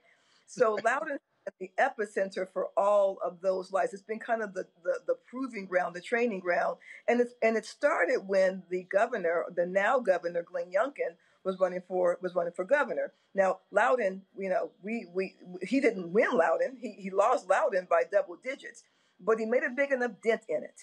And I think they believe that if they can get to these local offices, to the school boards, to the city council, to the board of supervisors, equalization boards, planning commissions, all those types of things, then that gives them the pipeline for the state Senate seats, the governor's seats, the congressional seats, the U.S. Senate seats. So there is a strategy to what they're doing. And, when you talk about words like CRT, it's a boogeyman word. When you talk about words like grooming, first of all, it's disgusting. It's just a disgusting thing to say, especially if you're somebody who's ever dealt with physical violence, sexual assault as a child. To use it as a political tool is just abhorrent. But it's also a strategy to start from the ground up and build the party from the ground up, and start it at the school board level. And so we need to be aware of what they're doing and why they're doing it. And let me say that, all the Greek organizations, all the D9, we're nonpartisan organizations. We just are. And Mr. Kwesi Mfume used to say, when he was president of the NAACP, he used to say, we don't have permanent political parties and we don't have permanent people, but we have permanent positions, right? We have permanent positions, not people, not party, but positions. And it is important for people in the D9 to not look at the letter behind the name, the D and the R, but look at the positions people are putting forward. And are those people in those positions going to move your agenda forward? Are those people in your positions going to help your neighbors, your friends, the people who have been left behind in so many ways, communities of color, women, people with disabilities? What are they going to do with those communities?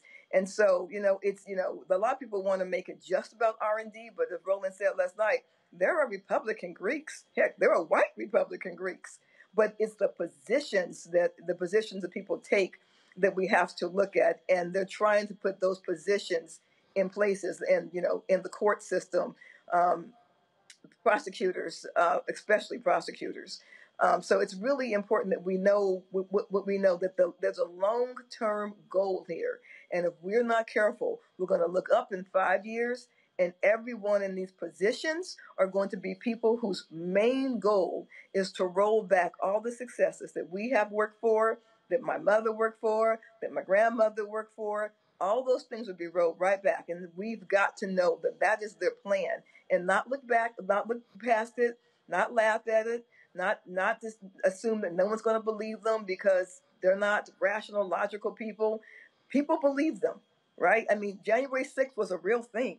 People believe that ridiculousness, and we've got to have a faster game. We have to pay attention to what they're doing, and we have to have a rapid response. Indeed. Phyllis Randall, I appreciate you joining us. And see, you going full tilt. You got the Delta Cup. All of it. Yeah, I see all of it. I see. All of it. All of it. Yeah. Look real familiar. Trust me. I've been an alpha now. My God, April 27th will be April 27th will be 33 years. And I think my wife is trying to quickly surpass me with Delta gear. I'm like, look, you ain't even been in there that long now. I'm like, you done bought enough Delta stuff. We fine. We good. There's no such thing as enough Delta stuff. Yes, it is. Yes, it is. That's not a true. That's not a real thing. Yes, it is. I limit Delta stuff to one room in the house. That's it. One room. We ain't spilling over into 3 or 4 other rooms now. All right, Phyllis, I appreciate it. Thanks a lot. All right, but for people to follow me on P Randall Cares. That's my Twitter handle. Please give me a follow. All right, then we'll do. Thanks a lot. All right, bye-bye. Thanks, take care. All right, folks, coming up next, my man Joe Madison is in the house. We're going to talk about his new book, Radioactive. He been pissing white folks off for decades. We're going to talk about that and some other stuff right here on Roland Martin Unfiltered on the Black Star Network.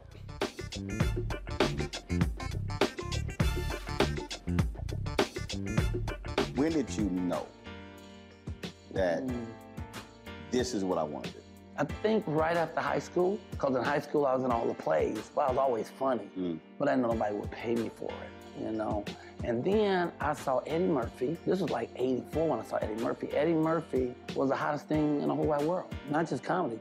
But anyway, he saved Saturday Night Live. If he hadn't started that show would be gone. He had done 48 Hours, Trading Places. His first Beverly Hills Cop, could wear the hell out of a red leather suit, and he wasn't but 23 years old. He was rich enough to pee cream, and he got all that telling jokes. I said, shit, I've been funny my whole life. I didn't know people give you money like that, so I went and got some Red Fox albums. I went down to my mama's basement where I was living anyway, and I stood in that mirror and played them albums and them jokes until I could tell them like they was mad. Wow. And that started me doing jokes, and then I went and did comedy in the street. I was standing on State Street, tell jokes and pass my hat, and white folks would come up and just hand me money, and I liked it.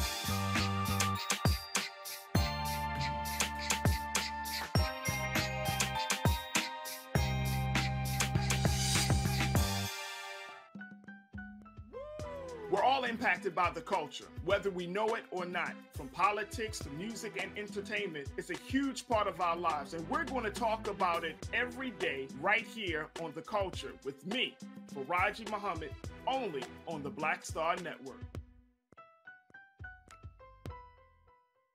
On the next Get Wealthy with me, Deborah Owens, America's Wealth Coach, you'll learn how wealth begins at home and how it can set the right path and the right course. Wealth building, specifically in the Black community, is about making sure that we have assets that can last beyond our lifetime. That's right here on Get Wealthy, only on Black Star Network.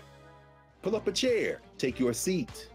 The Black Tape with me, Dr. Greg Carr, here on the Black Star Network. Every week, we'll take a deeper dive into the world we're living in.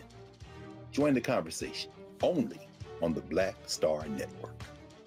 It's time to be smart. When we control our institutions, we win. This is the most important news show on television of any racial background. Y'all put $2, $3, $4, $5, $10, $15, $20, $30 on this and keep this going. What you've done, Roland, since this crisis came out in full bloom. Anybody watching this, tell your friends, go back and look at the last 2 weeks, especially of Roland Martin Unfiltered. I mean, hell, go back and look at the last 2 days. You've had sitting United States senators today, Klobuchar and Harris. Whatever you have that you can bring to Roland Martin Unfiltered to support it, please do, because this information may literally save your life. Watch Roland Martin Unfiltered daily at 6 p.m. Eastern on YouTube, Facebook, or Periscope, or go to RolandMartinUnfiltered.com. Support the Roland Martin Unfiltered Daily Digital Show by going to RolandMartinUnfiltered.com. Our goal is to get 20,000 of our fans contributing $50 each for the whole year. You can make this possible. RolandMartinUnfiltered.com. Black Star Network is here. Hold no punches. I'm real revolutionary right now. Support this man, Black Media. He makes sure that our stories are told. Thank you for being the voice of Black America, Roland. Stay black. I love y'all. All momentum we have now, we have to keep this going. The video looks phenomenal. See, this difference between Black Star Network and Black-owned media and something like CNN. You can't be Black-owned media and be scared. It's time to be smart. Bring your eyeballs home. You dig?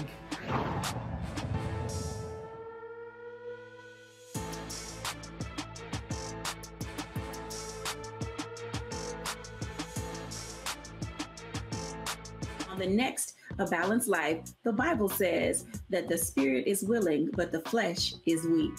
After 2 years of hunkering down, we can all relate to that. Spring, sun, and fun. We may be ready to get out there, but our bodies may not be ready to party. On the next A Balanced Life, we're going to get our mind, body, and spirit on the same page. That's A Balanced Life with Dr. Jackie here on the Black Star Network. This is Judge Mathis. What's going on, everybody? It's your boy, Mac Wiles, and you are watching Roland Martin.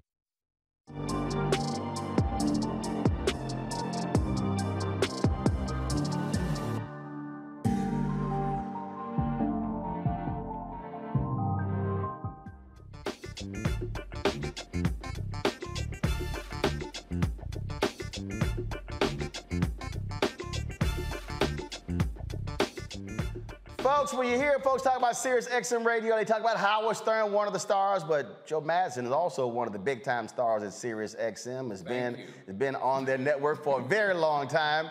He will also take Howard's check, too. Of course, for a long time, folks in D.C. heard him on WOL radio. He, of course, has been on the front lines of so many issues, not just in the United States, fighting for Sudan, a longtime friend of Dick Gregory. He was with NAACP board member, talks about all of this stuff, his life in his book, Radioactive, the subtitle, A Memoir of Advocacy in Action on the Air and in the Streets. And Joe is one of them black people who's a member of the Bring the Funk fan club who put the money right in my hand. I tell a story. Whoa, hold on a second. No. Hold on. This is real, too. There you go. So Joe, that's my annual due. Joe gives an annual $100. I did an interview, Joe. Yeah. And I think it was with Cafe Mocha. And I had them crying. I said, y'all don't know what it's like when you travel around the country and you're in Tulsa, whatever, and somebody, and like you're on the air, and somebody black just walk up and they just go. Look, can I tell you a story? And they squeeze your hand and they go. Walk off. Can I tell you a story? It's in the book. I started a cuss jar because I heard Howard Stern cuss a woman out. So I went to the president of Sirius XM and I said, can I do what Howard Stern does? He says, well, I've heard you slip up every now and then, and it's organic. And he said, but sure. I said, now, whoa, wait a minute. Howard's a 6'5" white guy that you guys are paying $500 million to or more. And if I cuss out some white woman or white man, will you have my back? And he said, yeah. Now, I have my wife with me, who's the executive producer. She's always with me because she's the witness. And we walked out, and I said, did he give me permission to do that? She said, oh, I think he did. So I started doing it. And every now and then, little old ladies would call up, God bless them. Oh, Mr. Madison, you really shouldn't do that. I said, I'll tell you what I'm going to do. I'm going to put $1 in, I first called it a swear jar. But then George Wallace said, black folks don't swear, they cuss. We cuss. And so I changed it to a cuss jar. Now, this goes back to what you said about palming. Right.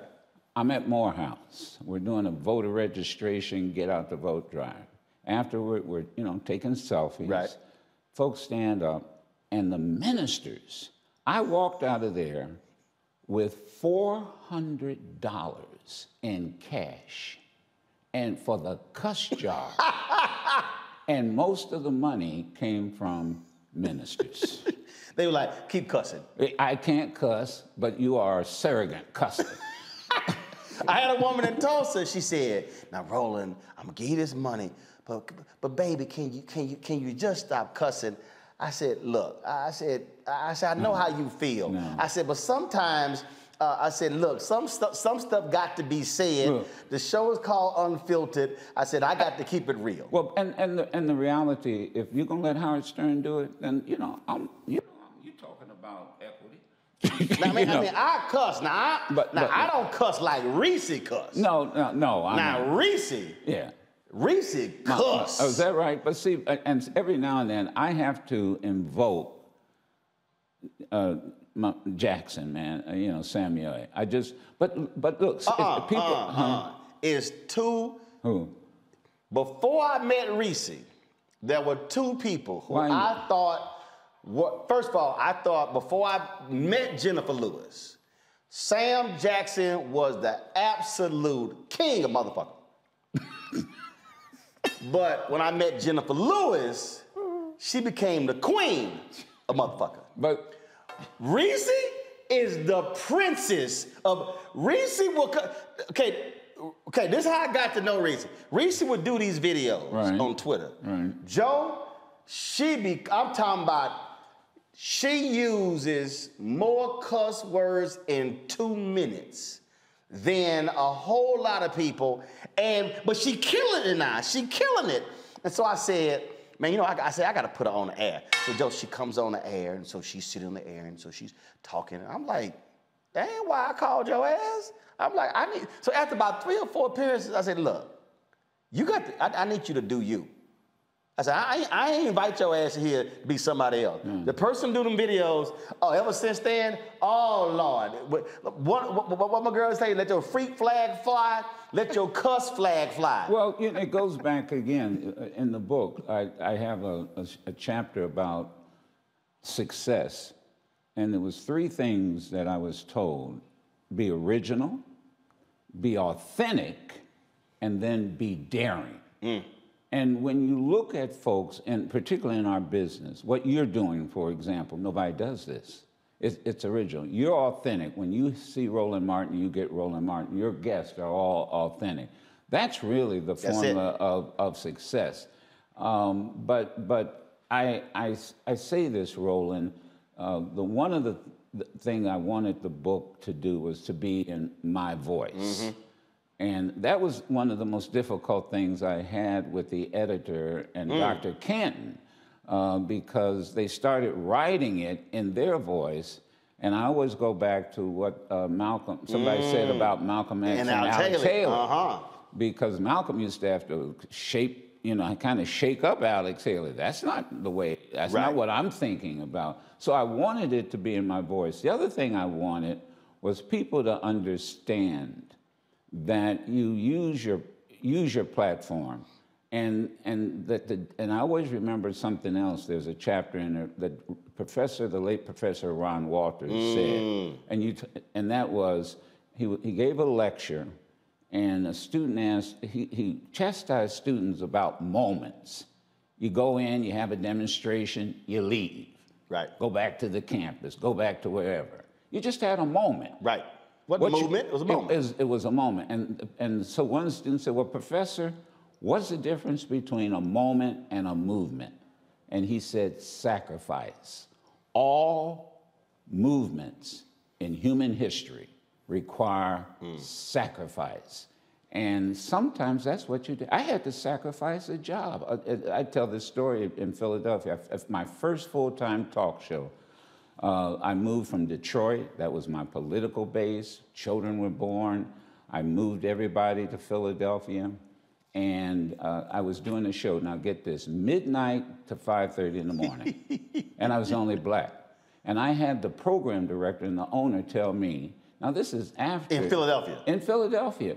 We're getting too many calls and letters, because this is before social media.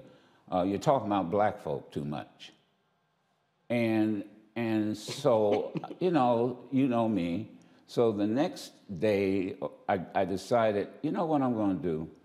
I'm going to interview two people, different viewpoints. So it was Ron Brown, because he was running to be chairman of the DNC, the first black chairman. So I had Ron Brown on 1 hour, and then the next hour, I interviewed Louis Farrakhan. I was gone. And you say y'all want to see black? And then when I came to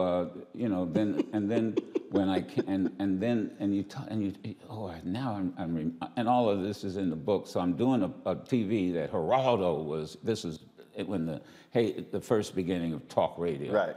And there was this argument about black folk, and talk radio, but there weren't a lot of black folk. And the program director of WABC, Geraldo asked him legitimately, why don't you have any black folk in New York, and you don't have a single black person?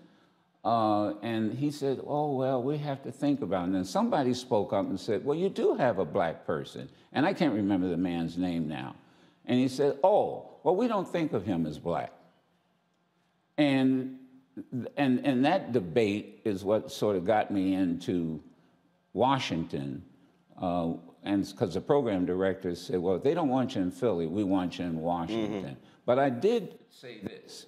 I'm not going here and replacing another black. See, they have one black person. And I said, so if you're going to hire me and fire her, then I don't want the job, because I'm not going to play that game. Right. This is, and it's about sacrifice. And then take your platform, and you do this all the time. Go to a war zone in Sudan. I swear I asked, and Geraldo can be upset if he wants to. I've been in that war, South Sudan, had gone back and forth at least 6 times. I kept asking people who had more resources than I had, come with me. I mean, he asked me, well, can we get in and out of South Sudan in a day? What hotel are we going to stay in? Excuse me, we're sleeping in the bush. It's a war going on. Yeah. He just walked away. He just walked away. And I think at the time he was with ABC. And then I've had some brothers who I've asked to go with me, and they would say, well, there's a war going on. You don't see the folks at CNN. Everybody's clamoring to get over there because there's a war going on. And the other final thing I wanted people to understand in the book was people tend to look at us as we are now. Right. They see you. They say, oh, man, he's got a nice suit on. Brother, I was not born with this suit on. Right. I always say, no. Everybody want to talk about Bishop T.D. Jakes today. They don't want to talk about when he was digging ditches in West Virginia. Or when I was 10 years old, my grandfather hauled trash. That's how he made a living. Separated metals, paper, and I worked with him In those days, they called it a dump. Today, it's a landfill. And that's how I spent my summers. That's how I made my money in my summer. So in the book, I talk about going from working, and my grandfather saying to me, "You don't like this, do you?" "What is there to like?" "No, hell no, I don't like this." And he said, "Well, then you got two choices, and that is you either go to the military," in those days he said the Army, "or you go to college. But come 18, you're getting out of here." And I always, and I didn't talk about in the book that I go from working in a dump to interviewing the first black president of the United States in the Oval Office. And so I just want people to understand that none of us in this business, first, all of us in this business have to use our platform. And that's what you were talking about all this evening. Yeah. You got to use, everybody can do something. And that's been my mantra. No matter who you are, everybody can do something. I can't do what you do. This place is, I mean, I wish people could see where I am. This is magnificent. Man, you ought to be renting this out to all kinds of folks. But everybody... That's on the list. But everybody can do something. The thing that, you talked about being talk radio. And the general public really doesn't think about this. How white folks absolutely dominate talk radio. Oh, yes. But not just talk radio, sports talk radio. Oh. And so how people, I tell people all the time, the media is the second most powerful institution in the world. First being? Guns, okay. The military. Yeah. Get the guns. Any coup is guns first, media second. Right. And just what you said, is what you do with it. So you've seen other folks and how they frame stories and how they've talked about stories and how they've talked about individuals. The white loud Republican, how he dogging Phyllis Randall. No, we're gonna have Phyllis on. And again, it's framing. And I tell people all the time, you cannot ignore the reality of how powerful media is in shaping the hearts and minds of the public. That's right. And the other thing I'll talk about, and that is, and this is what makes your show so fascinating and popular. You hear me say, put it where the goats can get it. Yeah, I tell people that all around the country. I said, as Joe Madison says, put it where the goats can get it. That is, I came, you know, and I'm kind of intimidated with all these distinguished professors. I mean, I am absolutely, especially my man from Howard. Look at Greg. I am. But let me tell you, I came back from college, and I believe it was a Thanksgiving dinner. My grandfather, Clarksdale, Mississippi, no more than a 6th grade education. It wasn't because he was dumb. It was just what it was. Jim Crow as well, Jim Crow. And I'm trying to wax eloquently about this philosophy teacher and da-da. My grandfather looked, he said, "Joseph, why don't you put it where the goats can get it?" And I said, what the hell is he talking about? It's an old country saying, goats eat down to the root. They go beyond the top and they go all the way down. And he said, if you can explain it to me so that I understand it, I imagine that teacher with a PhD would probably understand too. Right. And this is what irritates me about all of these talking heads that, you know, that you see on news shows, is you know, I just wish they would just somebody used to say, explain it to me like I'm in the second grade. It's real basic. Just basic. I mean, we used to always cross paths during Loudoun's show when he was sane. When he was at CNN. People don't believe, but at one point he was sane. Loudoun was absolutely sane. Then he had a lobotomy and he lost his damn mind. Actually, it was talk radio that actually changed him. Yes, it was. It was when he got that radio show. When he got that contract with everything. Because when he got the radio show, it was around the same time that Rush Limbaugh signed for $100 million. Yes. And that's what caused Lou to lose his damn mind. So we used to always do these shows together, and you're absolutely right. One of the things that made me so popular on CNN, I told it straight. That's right. I mean, I wasn't sitting here, and it was a trip because they tried to change my wardrobe. Really? Oh, yeah, absolutely. They tried to change. They always wanted, you know, this is how we do it. I said, whoa, let me explain something to y'all. I ain't them. I remember sitting on the set one day, and Joel Klein with Time Magazine, and we're sitting there, and someone said something. I said, no, I ain't him. I said, first of all, look at him. I said, he got dirt on his jacket. He wearing some khaki pants and this boring-ass blue shirt. I said, I don't know about y'all, but shit, I'm clean. That ain't me. I said, I ain't gonna never look like him. So I don't care what that, because I used to have a clothes rack that was in my office. I had suits, I had shirts, I had cufflinks, and I would be on the air daytime and nighttime. And they would go, you wouldn't change clothes? I said, oh, a brother can't wear the same thing in prime time he wore in daytime. So they were always trying to figure out, I said, y'all, I'm gonna do me. That's right. And I understood the audience, how to speak to the audience. And the reason that thing I knew was a trip, 2008, the debates had already been scheduled. The first 2 debates, I had speeches. I wasn't in studio. Yeah, I heard you say that. And we lost the first 2 debates CBS. So the 3rd debate, I had another speech. I'm flying from speech. The president worldwide calls me. I get a voicemail. Hey, Roland, it's Jim. Buddy, nothing urgent. Give me a call when you can. When the worldwide CEO call you and say nothing urgent, you know it's urgent. Yeah, you know it. So I knew exactly what. So I called my agent, Mark Watts, and said, Mark, we probably going to have to move that speech next week. I think he's telling me we need you. And when I called him, he said, we need you on set. Right.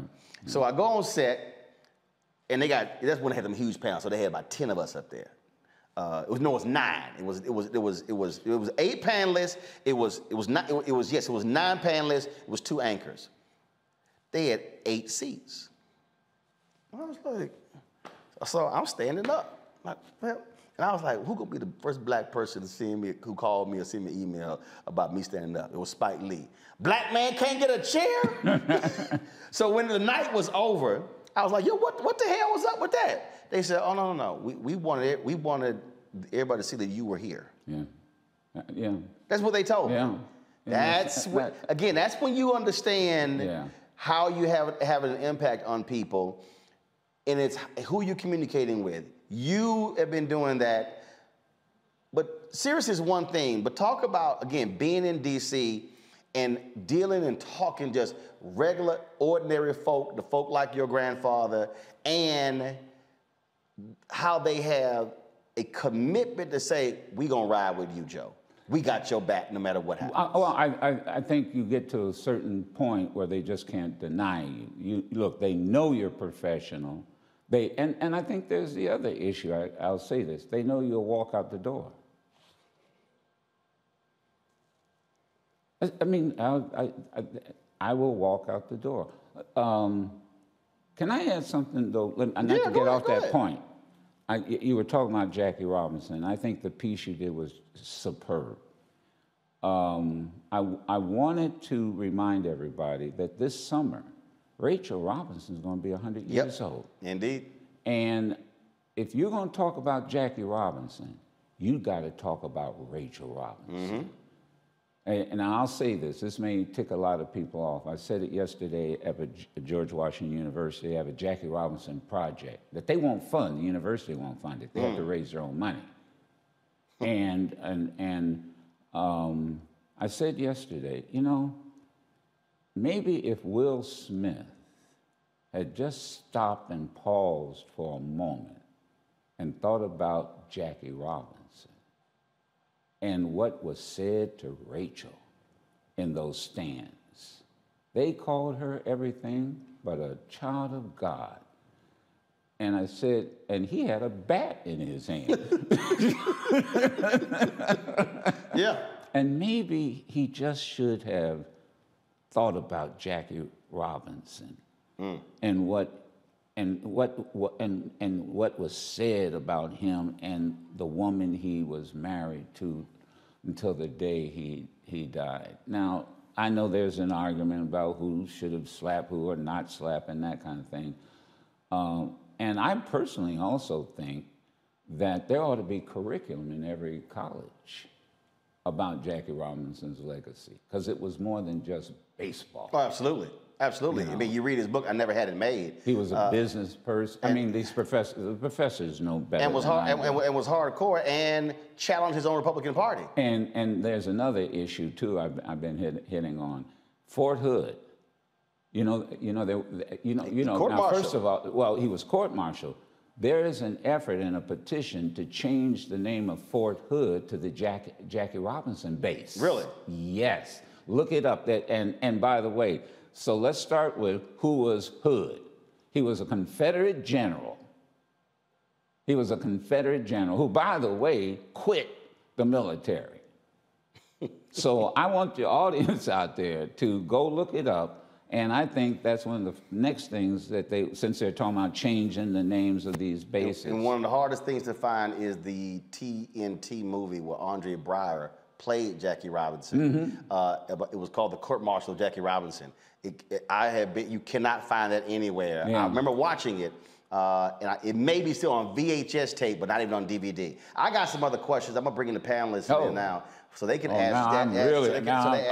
You didn't tell me. Now I got to take. I got to take an exam from you. Yeah, you do. So I ain't gonna go to the professor first, because we gonna ease into it. So the cusser, the chief cusser on Roland Martin Unfiltered, who's also a contributor on Sirius XM, the Clay Kane Show, Reese Colbert. Reese, your question for Joe Madison.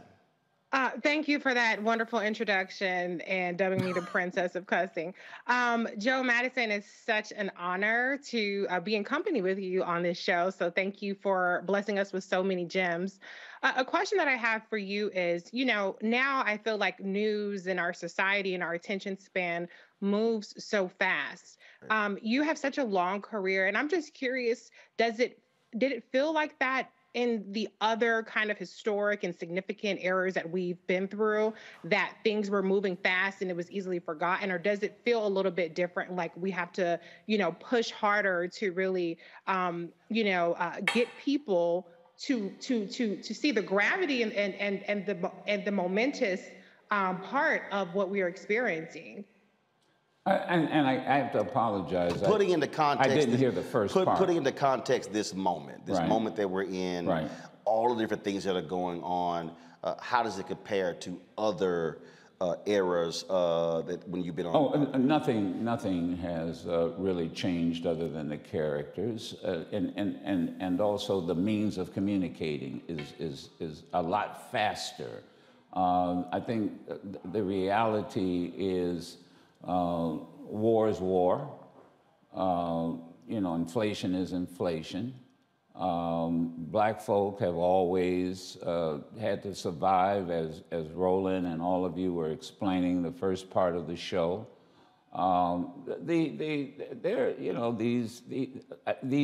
It's something, maybe the best way to put it, like putting it where the goats can get it.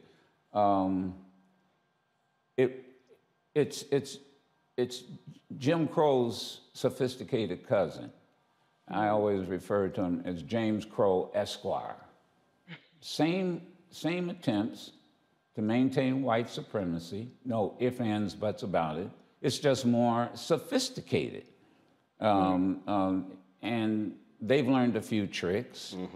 But the reality is that it's just sophisticated. And we have to do more reading, we have to do more researching, and I also say this, it's, again, in the book Radioactive, it's cultural conditioning. Now, what do I mean by cultural conditioning? And you've been saying this all evening long. America is culturally conditioned to believe that white is superior, black is inferior, and the manifestation of that cultural conditioning is that blacks are undervalued, underestimated, and marginalized. And some of us are culturally conditioned. That's right. To believe, to undervalue, underestimate, and marginalize ourselves. When you were talking about the monarchs, you can have both monarchs and blacks in Major League, I mean, but we have to recondition. That's right. Our culture, and culture is the for me, I say reprogram. Yeah, but it's the same thing. Right. Yeah. And culture is the hardest thing to change. Yeah. And in any country, culture is the most difficult thing to change. But see, what you said about when you talked about if Will had stopped and thought about Jackie Robinson, it's about being intentional. Just what I was saying, when I was picking shoes, I could have said, oh, I'm gonna wear a white pair of shoes. No. I'm gonna specifically wear those because they're black-owned company. That means stopping yourself, thinking it through, taking that moment, thinking it through, no, I'm wearing these for a reason. And I think what happens is, we have gotten, first of all, I tell people all the time, we have to really not appreciate, but understand how powerful white supremacy was in terms of how it's so deeply ingrained into our psyche and white folks that, yeah, we can look at something, and I get it all the time where somebody's like, yeah, but we gonna get you a real show. Yeah. I'm sorry. Yeah, what the hell is it? What you mean real? Oh, let me tell you about it. And they really mean white. Yeah, I have a chapter in the book where I talk about, people always ask, how did you get the handle Black Eagle? And when I first started using that handle, folks went crazy on the radio. I mean, these white people went nuts. Now, the managers didn't, because what are they going to tell me? I can't say it. And let me tell you how it came about. I was following Oliver North. We're in a meeting with a talk show consultant who was bragging about Oliver North. Oliver North had never done talk radio before. Oh, he's the Captain Kirk of this this Enterprise ship. And I said, well, what are we? We're not oatmeal. I mean, what are we? And he brushed me off. So I left the meeting and got in the car with Dick Gregory. And I said, you know what? I think I'm going to start calling myself the Black Eagle. I'm in Washington. Right. National bird is the eagle. And I said, but have you ever heard of a Black Eagle? He said, no, but I think tomorrow morning we're going to be hearing about it. But guess what happened? I find then God is fate. I'm looking at National Geographic, and they do a special on eagles. And the biggest, largest eagle species is a Black Eagle. Wow. And then you would have white folks call in and say, well, if you the Black Eagle, I'm the white pigeon. And I said, well, just remember, eagles eat pigeons. So, I mean, I just think you have to be original, you have to be authentic, and you have to be daring. Yep. That is, and you know who told me that was Aretha Franklin. The Queen. Yeah, because when you hear Aretha Franklin, that's who you hear, and you know it. Yeah. And remember, she wasn't a big success when she first started out because she was doing other people's... She was doing covers. When she decided to be authentic, there you go. That's when she became a hit. There you go. That's why, and I say this, and that's why I consider you a brother and a friend. You're authentic. And people need to understand that. You are authentic. And folks just don't like it, just gotta get used to it. Whatever. Yeah. Whatever. Terrain Walker.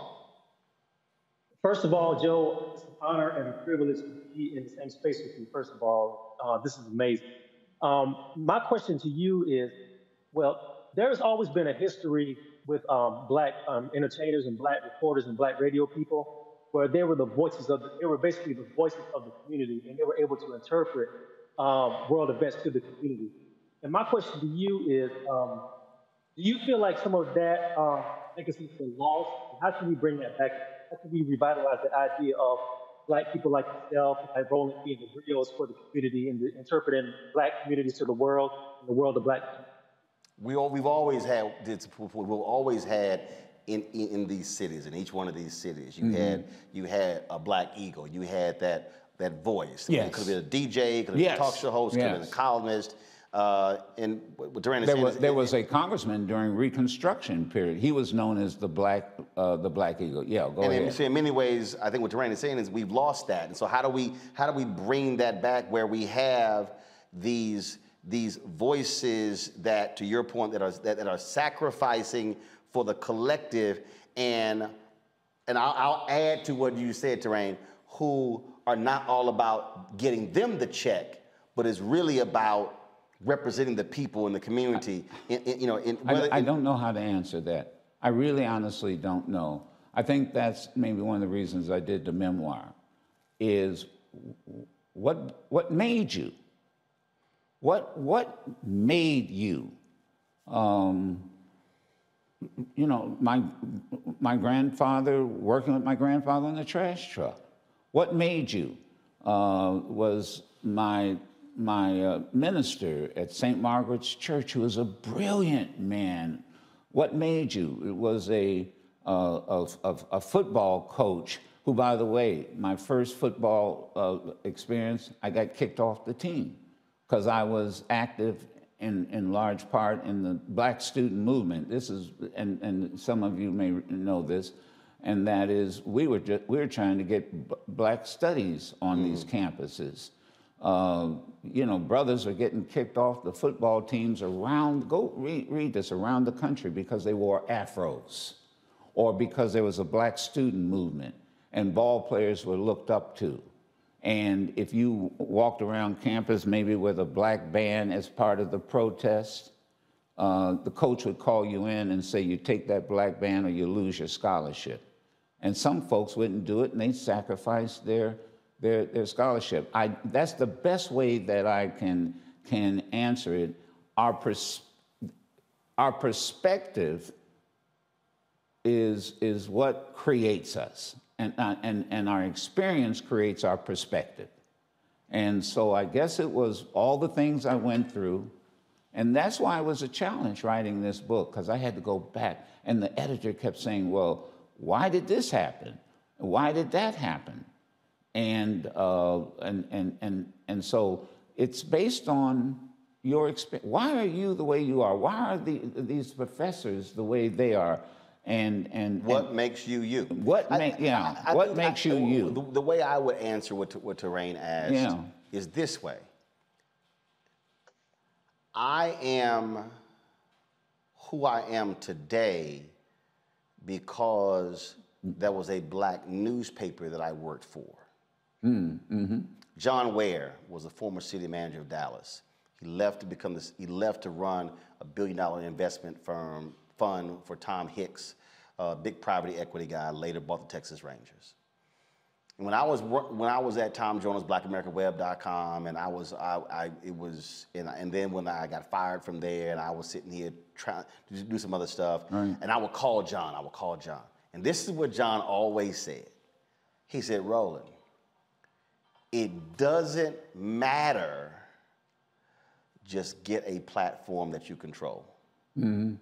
So the way we do that, Terrain, we have to create the platforms.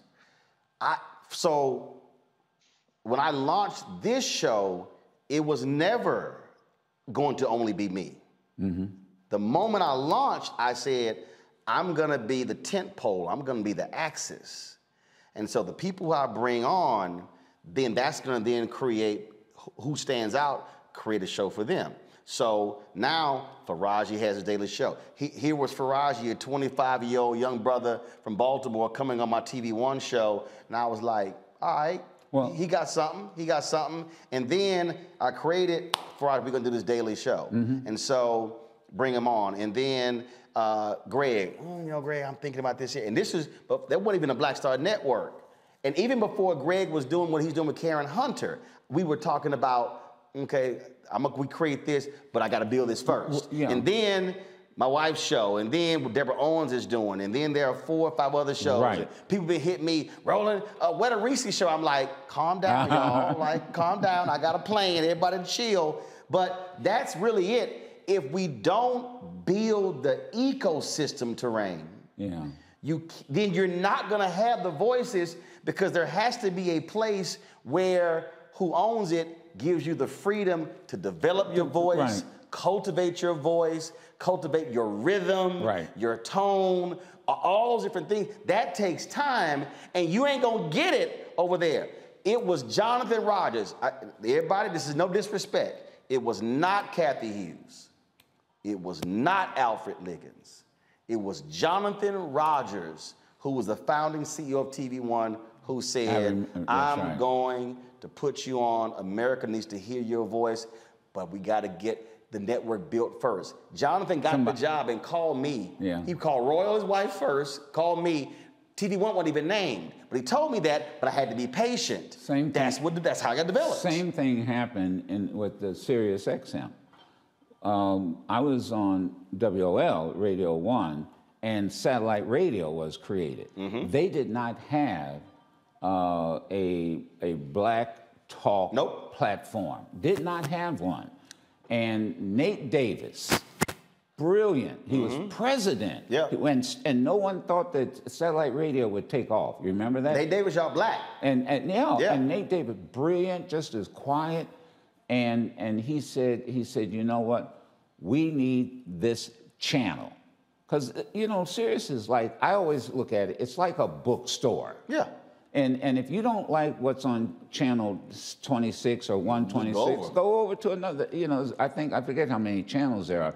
So it's like if you don't like this book in this section, then go to another section. And Nate Davis came to me and said, you know, we have got to have a platform like, and initially it was the Power. Now, they know how I feel about that. It should have stayed the Power. But, you know, some brother came on and said, well, I don't like news, and, you know, and the Power sounds so 60-ish, and I'm blowing them out, but that's okay. And say, let's change it to urban view. First of all, I hate when they slap urban on anything. I'm like, just say black shit. Don't. I hate. Dude, I can't. But wait a minute. I can't stand when they throw urban in it or soul. But wait a minute. You got the Patriots channel. So that's the right wingers. You've got what is it? Progress. And that's the liberal channel. Basically the liberal. The POTUS channel. Politics of the United States. Now, why can't you? And I've argued this. Why can't you have the black channel with all these brilliant minds you have and call it the Power? And so what I've been told is, you know, it is what it is now. You guys are really popular, so don't change it. And I'm saying, okay, I'm still gonna cuss. No, I'm teasing. Dr. Greg Carr. Oh, I'm really intimidated now. Oh, no, God. It's the opposite, Baba. I tell you, man, I could just sit here and listen to you all night. I want to add my honor and respect given to you. Like Reese and Terrain said, every time that I've been around you and seen you, it's just an honor, brother. Sometimes to shake your hand and stand there and listen. I remember the first time I saw your studio in Sirius XM in D.C. I went down to do Wilma Leon's show on the weekend. We walked by, I said, that's where the Black Eagle sits. And I'll never forget that. But you know, I guess my question is very broad, and it kind of echoes what Reese was asking, Brother Madison. And I know my old classmate Dave Canton probably gave you hell because he, like me, is an academic and trying to put words in your mouth, and you had to get him straight. But he says in the beginning of your book there, Radioactive, he says, you know, you always remind us to listen with our third ear. And so looking forward, and you and Roland are really talking about this, but I wonder what you see with your third eye, what you hear with your third ear about the future of media generally. I don't know if radio will ever be displaced. I mean, we all grew up on radio. Hearing your voice got us through many a challenge in our community. But I wonder, as you're looking forward with legacy media seemingly coming apart at the seams, you know, what do you see in terms of breaking through all the noise and really capturing the imagination of our people, particularly as it relates to information? And thank you. for your continuing work, Bob. With this whole piece about listening with the third ear and reading with the third eye, that came from a older politician. I remember the ride from Detroit to Lansing. He was a state senator. And he said, look, young man, and I was just brand new running the NAACP. And he said, the best of what's his name, Will Rogers. Will Rogers? He said, yes, there's a book out, read The Best of Will Rogers. Now, who is Will Rogers? Will Rogers was like the Johnny Carson of his day on radio. You know, he was the one that would say, you know, Congress is the second oldest profession. I mean, and people would listen to him. Oh, the homespun. Oh, yeah. But political humor. Yeah. He was, now, the other thing he said was listen with a third ear and read with a third eye. See, and so to answer your question, too often, and we take what we see and not realize what's really being done in the background. That's that third eye that you see. What is that news story? What's really behind that news story? So again, radio will always be around. I think it was a point in time where I think we used to say whenever people would take over a country, there would be a revolution. First thing they take over is the radio station. Yeah. After the military, it's media. They take over the radio station, and we see that. Radio station, newspapers. And so here's where I think it's going, and that is everybody now is a potential communicator. Yep. Right with this. Everybody now is and we're seeing it. Yep. Like the story out of Michigan, yep. Where that Grand Rapids. And you know, this guy, the passenger, became a reporter. There you go. He pulled that young girl in Minnesota. That's why I give lessons on the air saying, shoot horizontal, please, so it fills the whole screen up. Yeah. Don't shoot vertical. We get the black bars. I tell everybody, shoot video, shoot like this. Now the other thing is that, and I know folks like to criticize the younger generation. But I tell you, you know, I did my hunger strike, and folks thought it was crazy. Mm-hmm. But I knew what I was doing because Dick Gregory and I used to, and he taught me how to do it, and he taught me why you do it. You do it to get attention. Right. You get it to get the people. Now, we didn't get the legislation because we had 2 Democratic senators that just were traitors to our cause. But you know what we did? We woke up a younger generation. They now know what a filibuster rule is. They now know how Congress works. Young folk went on hunger strikes that you know you couldn't get them to pass a fast food place. They realized we have to make sacrifices. We woke up a generation, and Doctor, I will say this to you, and I say this with all due respect: quit talking about passing the torch. Now I'll tell you why. I'm not going to pass my torch. I'm going to hold on to my torch. I'll light your torch. Right. So because if I pass my torch on to you, I'm in the dark. Right. I'm in the dark. I use the relay example. You know what I'm saying? Thank you. You run a relay. This is what I explain to people. But you got to keep running though. Right. First of all, right.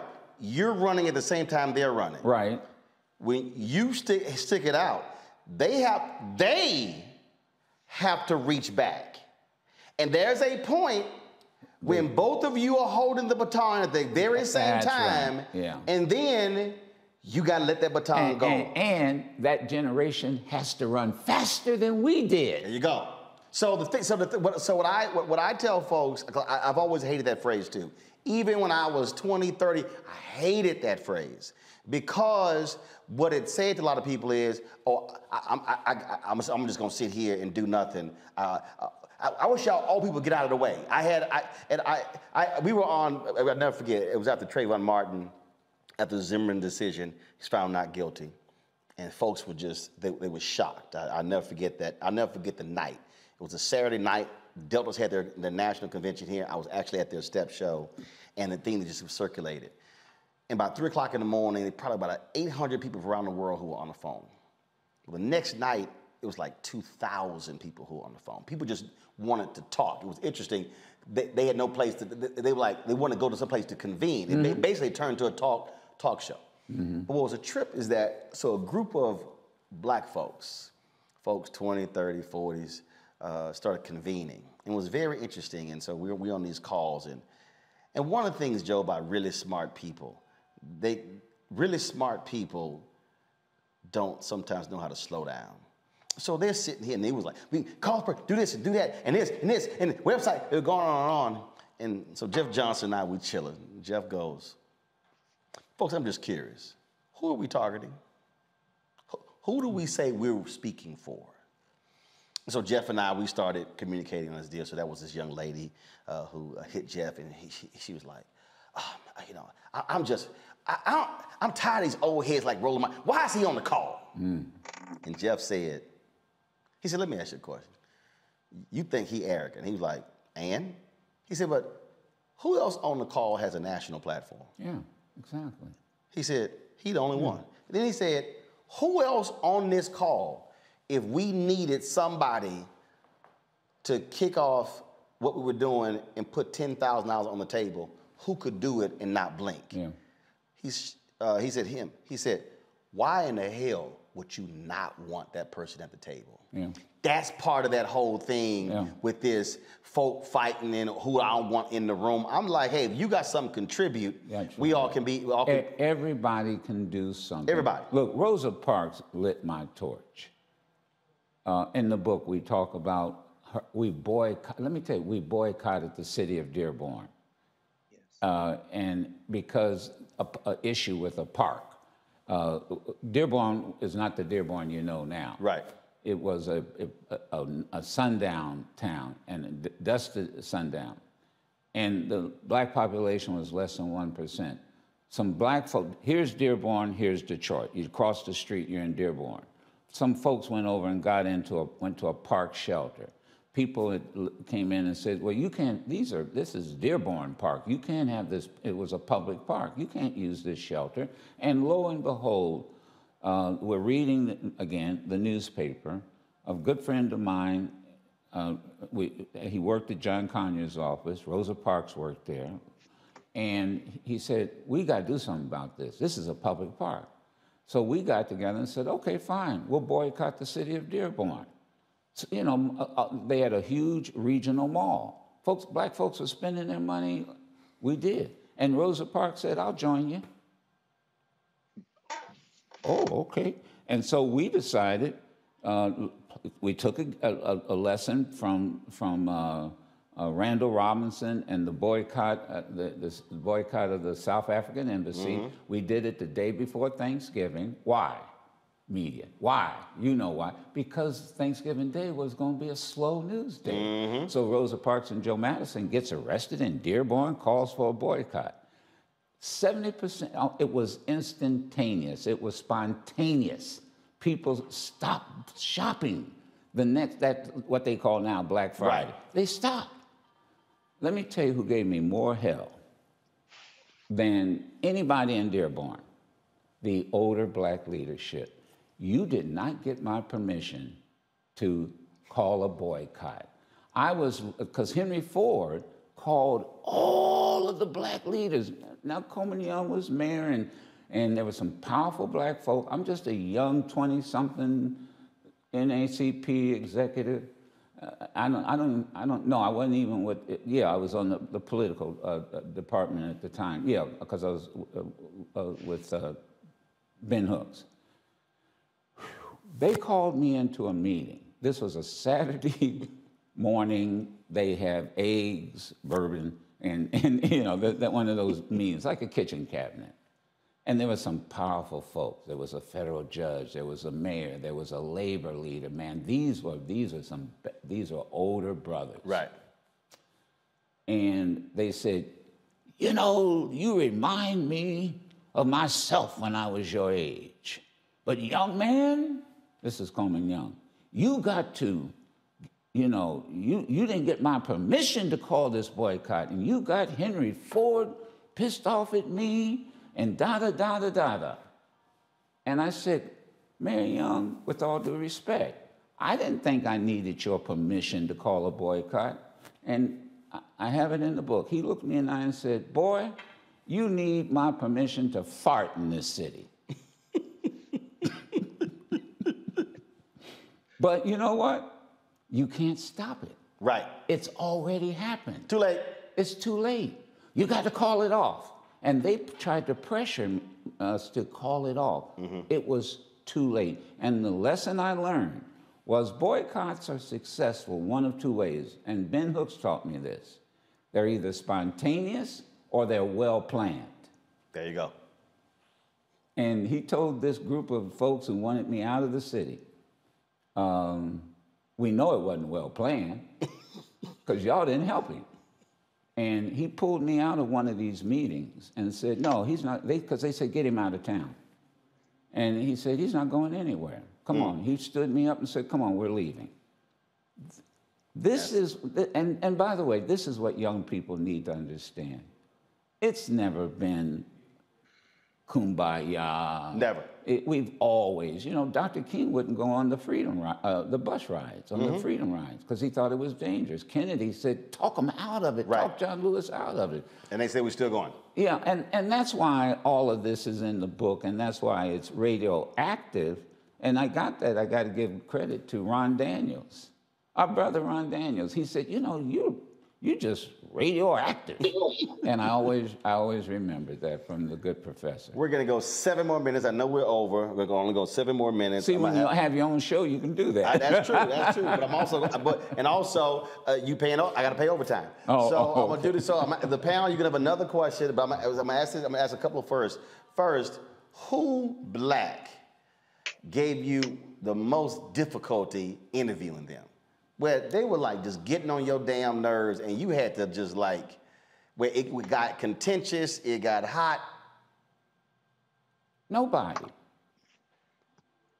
Who? So was there anybody? Did you have any interview where it was a battle? It was a. You know, that's interesting. I hadn't thought about that, but I can't think of anybody, like you said, who was black.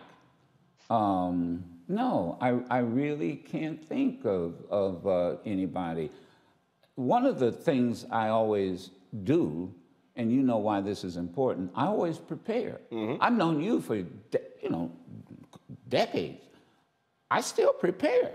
When I come, because the one thing is true about the Roland Martin show, I don't know what he's going to ask. I don't know what attitude he's got. I don't know what Roland took out of this book. And so, but, I have to be prepared. Now, and I say this because I got to tell you, I've had some difficulties with elected officials that really piss me off because they want the questions in advance. Right. And you got to stick to these questions in advance. I'm not going to give you the questions in advance. First of all, I don't always know. I'll have a set of questions. The staff, Sherry, my wife, is the executive producer, Sam Nassau. They put questions together. And sometimes I'll use those questions as a springboard. But Larry King taught me something, and that was that the next question is always based on the last answer. Go. Absolutely. And that's and I'm not a journalist. I use journalistic techniques. Right. But I'm not a journalist, so I always tell elected officials, especially, don't treat me like I'm with CNN or. A matter of fact, you ought to do what Trump learned how to do. Trump knew how to use all those folks over at Fox. Yep. And they'll tell you they're not journalists. Right. If anything, they're advocates. Oh, absolutely. And what do you have here? You've got folks who are journalists, but they also are advocates. There you go. Yeah. I mean, so that's how I would answer. I really don't think any. I got a few. Okay. Who did you interview that you fanned out. You would just, you're a professional, but man, you were a fan, and to sit across from them and get to talk to them and interview. Rosa Parks. Rosa Parks. Really, Rosa Parks. And that's like asking your favorite child. Because she was just so honest in her answers. She didn't have to, she's at that stage in her life, there's no pretense. I don't have to impress you, young man. I'll tell you another person, Berry Gordy. You know, I'm a Motown guy. And Berry Gordy, just honest, straight up answers about all these folks that that I've come to admire. And I'll tell you somebody else who I became a big fan of, Michelle Obama. I've interviewed I tell the story in the book about they called me. The president would like you to, would you mind doing an interview with the president? It was midterm. Republicans are going to take over the Senate and the House. And I said, sure. And so what time do you want us to place the call? Oh, no, we want you to come into the Oval Office. Excuse me, this is radio. I'm not bringing it. I don't have a TV camera. But I knew what the game was. I'm going to bring Joe Madison into the Oval Office. It's radio. We could have done this by phone. Right. Oh, and by the way, Brother Madison, Joe, let's sit right here where all the world leaders sit. We have a photograph of it in the book with the fireplace. That's when I look at this fireplace, I'm reminded. Hey, Greg, I ain't get that call. And the one thing I learned, so how much, and they said, well, you only have what was it, 10 minutes something with the president. Now, and he was always long-winded. Well, and I never interviewed a president of the United States, so I went to a friend of mine, and I said, I only got 10 minutes. It takes him 10 minutes to answer one question. And this person reminded me of something. This is what I remind everybody. He said, Joe, forget that. That's staff time. Right. He'll tell you when his time is up. Yep. Man, we went for 25 minutes. There you go. Now 25 minutes. Now was that so? Now was that interview September or October 2010? October. Okay. So, and let me tell you what. But here's the funny joke. So we get to it. We're now into the interview, and I hear this. Woof, woof, woof, woof. It's the helicopter coming, and to Marine One. And it lands outside, and he stops the interview. He says, "Oh man, Joe, brother, I got to stop. My ride has gotten here, and you don't want a brother to miss his ride." But Michelle Obama is real, no pretense, and we just clicked just like that, because of her experience. Her experience is quite different than his experience. We just related. She was just she put it where the goats could get it. So before I go to panels with questions, so let me tell you how that interview and others happened. With who? Oh, okay. Obama in the midterm. Oh, go ahead. Yeah. So Obama gets sworn in January 2009. Right. He's on the Tom Joyner Morning Show the day before the inauguration. Okay? So we go through all of 2009. He does no black media. Oh, yeah, I remember that. So we get to 2010. When I would do Joyner, I would connect before, and we'd be on before. And so Tom was constantly complaining, how in the hell Michael Steele has been on my show more than the president? Yeah. Tom was like, all the stuff I did, all the stuff I...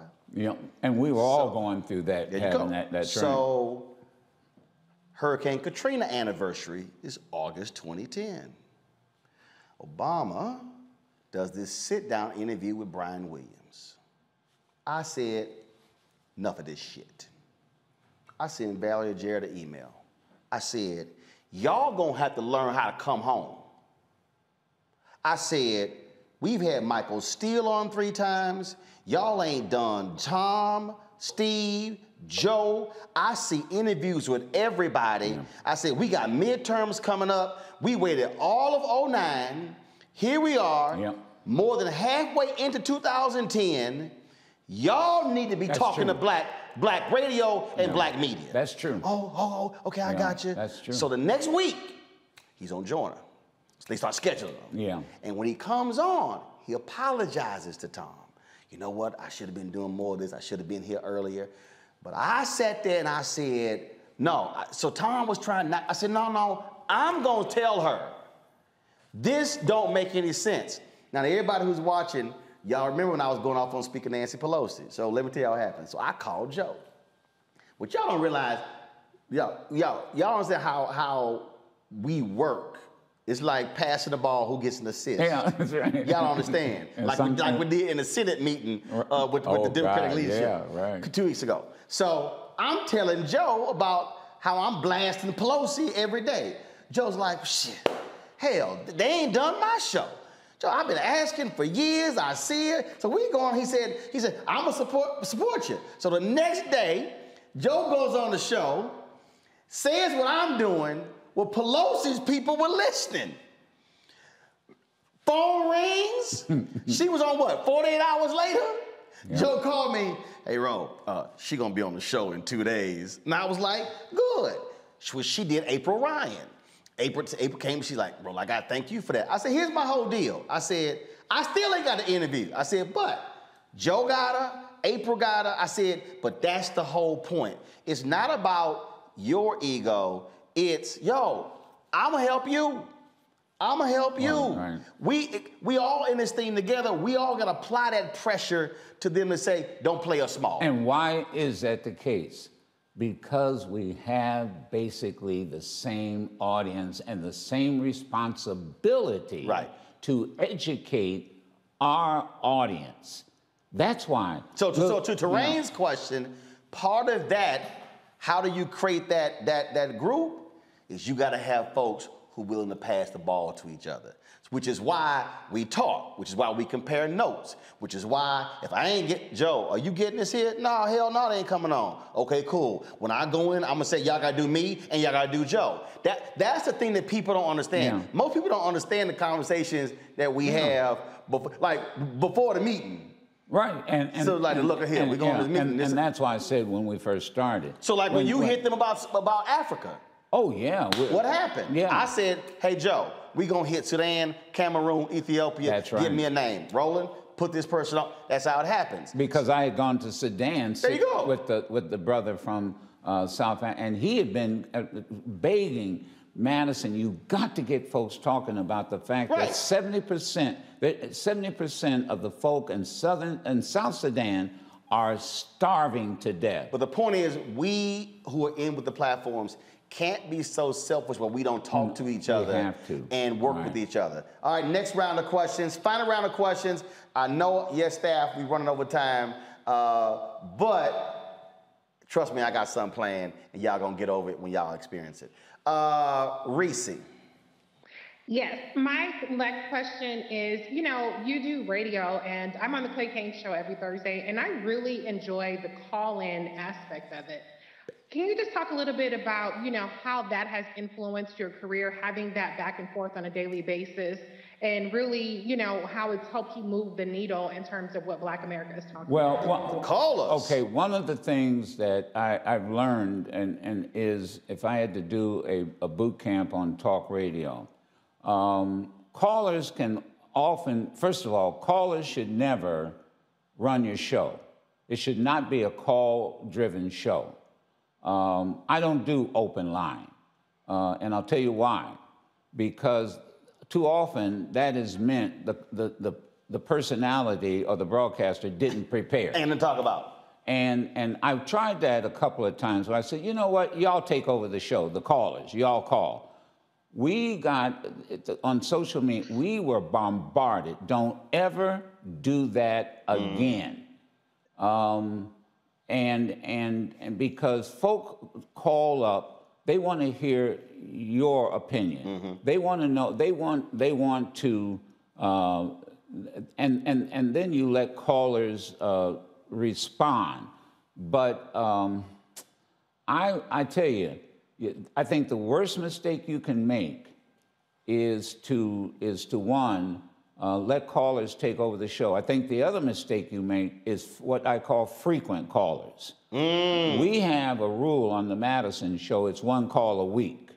Now, the reason is, again, I learned this, that if you've got 6 million people listening to you and you can't fill up 9 lines, then you're doing something wrong. And then what happens is, if I did that and had frequent callers, it'd be the same people every single day, and they would call in every single day. Well, that's not necessary now because we have something called podcasting. So, and that's what I tell them. Look, this is the Madison show. This isn't Joe Blow's show. And if you want your show, go do a podcast. And there aren't very many successful podcasts. No. Well, what gets me is when people, I love these people, they hit me yesterday. Roland, why you keep interrupting the guy? Because I have a very simple rule. I can't allow a lie to be told. That's my rule. That's my rule. Allow it to stand. That's right. Because here's how I say it. You're right. If you're listening to me and a lie is told and I don't say anything, you think I just heard the truth. And there's another issue, too. You see these distinguished professors we have here? They're listening. And if they hear a lie and I let it stand, they're going to jump my ass. Boom. right, precisely. Even when you make a basic mistake, like all these Sigma Gamma Rhos are mad because yesterday I was rattling off all the names and the colors, and I said Sigma Gamma Rho was blue and white because I was thinking Phi Beta Sigma. Why would you mess with Sigma? First of all, well, you're looking at a Sigma. Shut up. But they ain't relevant to me. Oh, But Greg is an alpha right there, so you got 2 alphas in here, so I mean it's a cute little group. Shut up. Terrain, your question.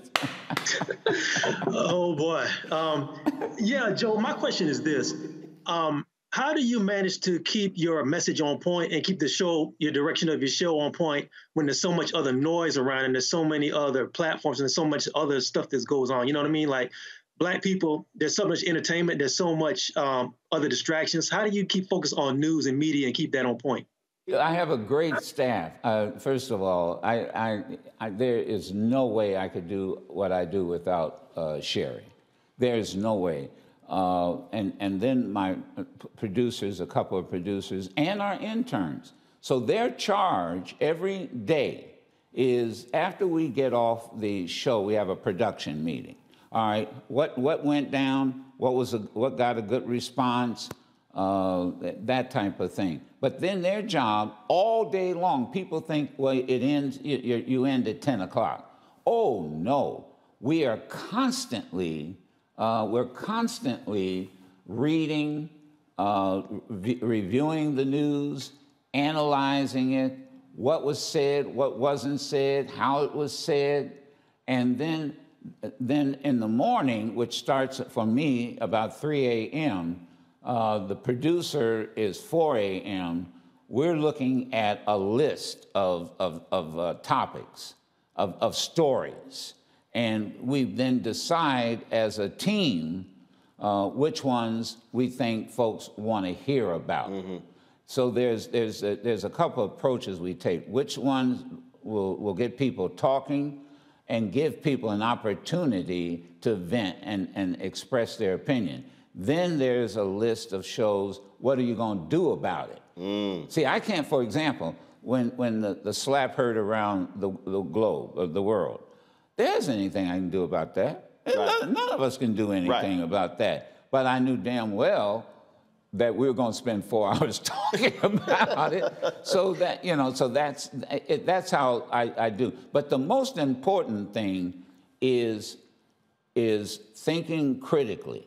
Again, with that listening with that third ear, reading with that third eye. Am I hearing the truth? Is there a story behind the story that people need to know so that I'm really educating my audience? And then the final thing I do is to debunk all of this lies, and the critical race theory was it comes to my mind. And I'll say this, I was thinking of this while we were sitting here, Roland. We all were arguing, oh, they don't know what the critical race theory is. They don't know what the critical race theory is. And that was that people kept saying. And I didn't know what the critical race theory, I hadn't heard of it.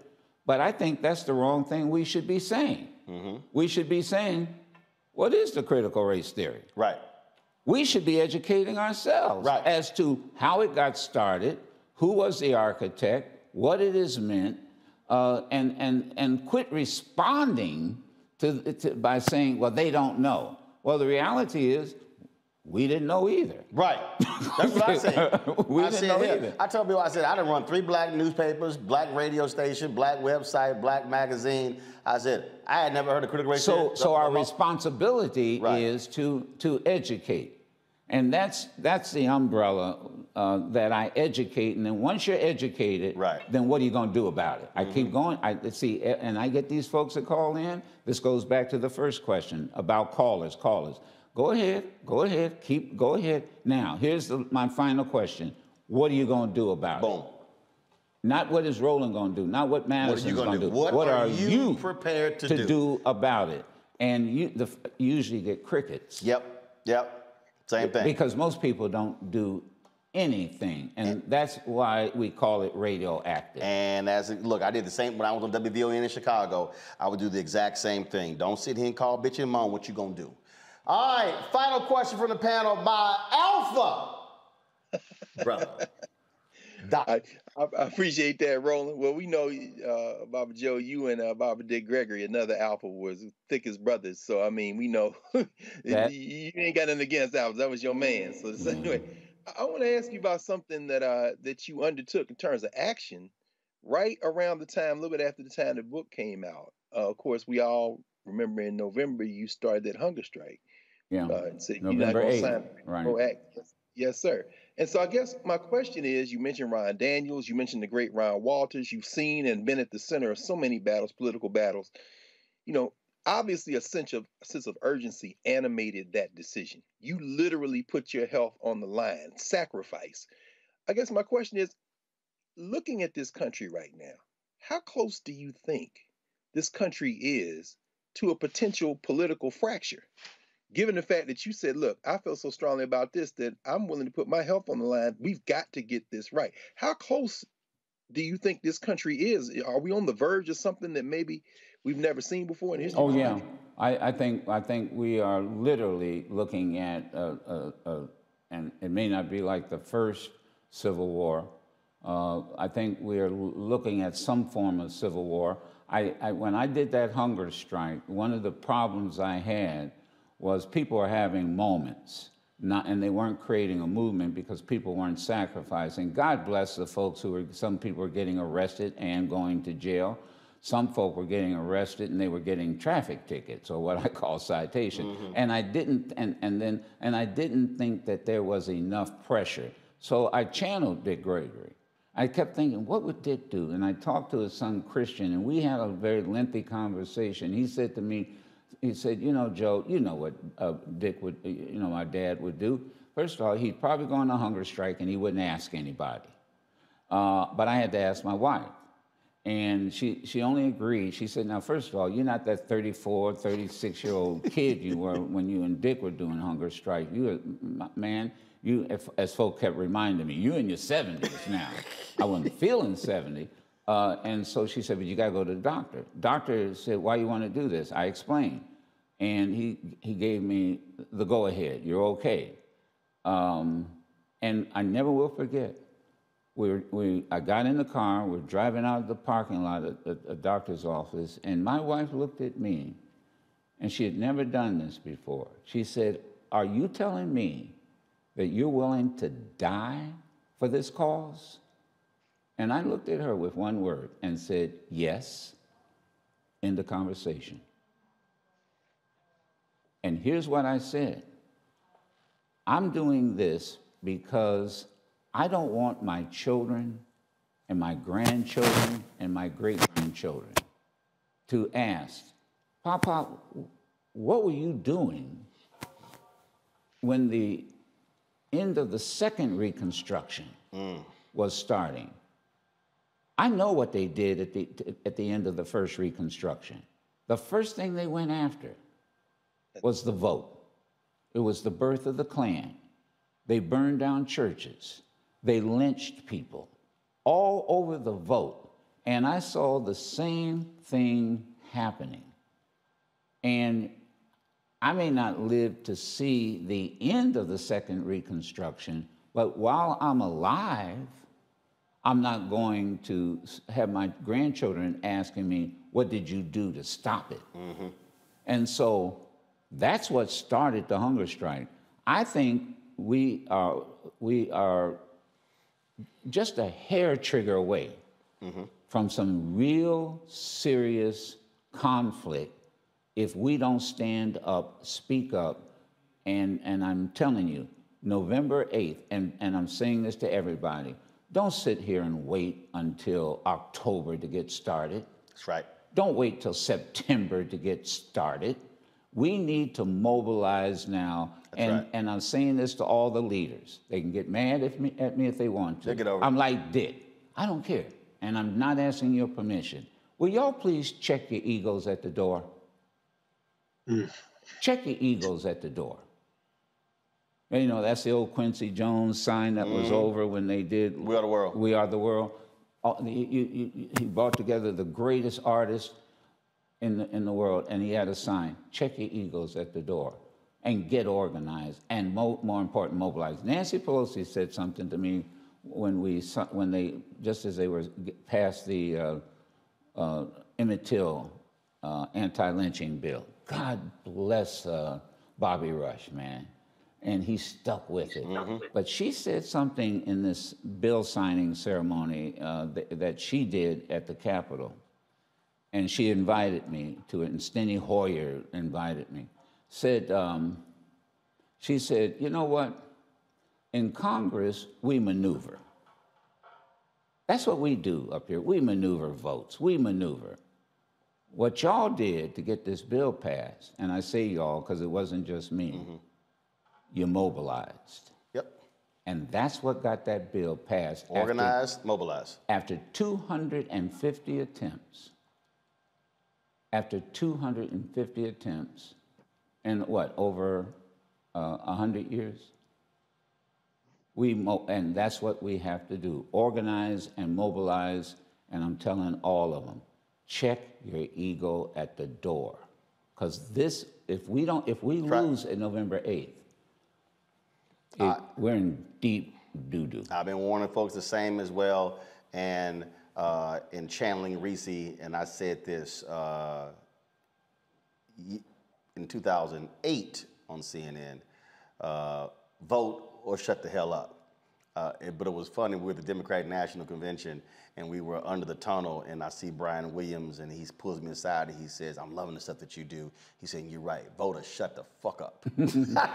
I cracked up laughing, but that's it. All right, put a dollar in the cuss jar. Shit, well, ain't no problem. But so that means $99 would go to the Bring the Funk fan club. Oh no, that's not yours. No, that's yours. Y'all, the book is called Radioactive: A Memoir of Advocacy and Action on the Air and in the Streets. My man, my homie, my friend, Joe Madison, y'all, I'm telling y'all to relax. We talk all the time offline. We see each other. I hope they realize this was a treat, man, because we haven't done this on air. That's true. That's true. That's true. I mean, this is raw. Yeah. Or I'm sorry, unfiltered. There you go. There you go. We see each other. Y'all understand? We see each other at events. Me and Joe be on the side like, yeah, this is some bullshit. Yeah, I know. Like, man, how long we got to be here listening to this bullshit? I'm telling you, if y'all could actually hear those conversations and some of the stuff. Excuse me. I put it in the book. It's in the book. Get y'all a copy. I'm gonna have Joe sign it right now. I didn't sign that. I don't know if you signed. You did. I'm sorry. Okay. All right. And what did I say? It. You are the GOAT. Joe Madison, the Black Eagle. You are the GOAT. That's you, man. Are the GOAT. I always enjoyed our friendship. Look, you've always been an honest truth teller. It's all about giving folks hell and letting them know that we ain't backing down. Or as Sidney Poitier said to me, he said, there's no backup in you. There you go. That's really cool. There's no back. I like that. There's no backup in you. So ain't no backup in you. That's why I say I ain't going back to the end of the first Reconstruction. No. And I'm not going to allow my children to go through what we went through or what our folks went through for 100 years. I'm not going to allow it. I appreciate it, my brother. All right. I appreciate it, folks. Y'all help us pay for the overtime for the staff. I need y'all, of course, download the Black Star Network app. Apple phone, Android phone, Apple TV, Android TV, Roku, Amazon Fire, Xbox One, Samsung Smart TV. We want to hit 50,000 downloads by May 1st. And just so y'all know, today we hit 850,000 subscribers on our YouTube channel. We were at 850,140. So, and remember, when we launched this show September 4th, 2018, we started with 157,000. We're now at 850,000. So please join our Bring the Funk fan club. Yes, Joe is a member. Y'all saw him give his money. I got a whole bunch of y'all letters over there. The people over here who don't do this Cash App stuff, they send checks and money orders. I got a whole stack over there. So folks, P.O. Box 57196, Washington, D.C. 20037-0196. Cash App is $RM Unfiltered. PayPal is R Martin Unfiltered. Venmo is RM Unfiltered. Zelle is Roland at RolandSMartin.com. Roland at RolandMartinUnfiltered.com. Let me thank Reese. Let me thank Greg Terrain. Normally we don't go 3 hours. I appreciate them hanging with us for this conversation. It's always great to have our panelists, to the staff. Thank you as well. Again, we normally don't go this long, but this was a fantastic conversation. And so I wanted y'all to appreciate it as well. And so, folks, I will see y'all tomorrow, Friday. We're going to be restreaming the White House Equity Conference they had today. We'll be discussing that on tomorrow's show, so we look forward to that. Tomorrow is Jackie Robinson Day. Go to the Negro League's website, get y'all Kansas City and Monarchs jersey, or some of the other Negro League teams as well. Please support them. And so we'll be celebrating the great Jackie Robinson. If you have not read his book, get it. It's a part of the Roland's Book Club, hashtag Roland's Book Club. I never had it made. Read that book, not the books written about him. Oh, no. Read the one that he wrote. And that last speech he gave where he said, I will not stand up for the national anthem. He laid it out. He explained it. National anthem and Pledge of Allegiance. He explained exactly what it was about. That's right. And so, when you mentioned Rachel Robinson, and Rachel Robinson, and I looked it up. I knew he had passed away in 1972. So her turning 100, Jackie Robinson has been in October, as would have been dead 50 years. So she's lived half of her life carrying his legacy, and he's been gone for half of her life. Folks, that's it. I'll see y'all tomorrow. Y'all know how we end the show. You know how we do in the show? No. We always say holla on 3. You ready? Holla? Holla. Like holla? That's it. That's it? That's it. 1, 2, 3. Holla!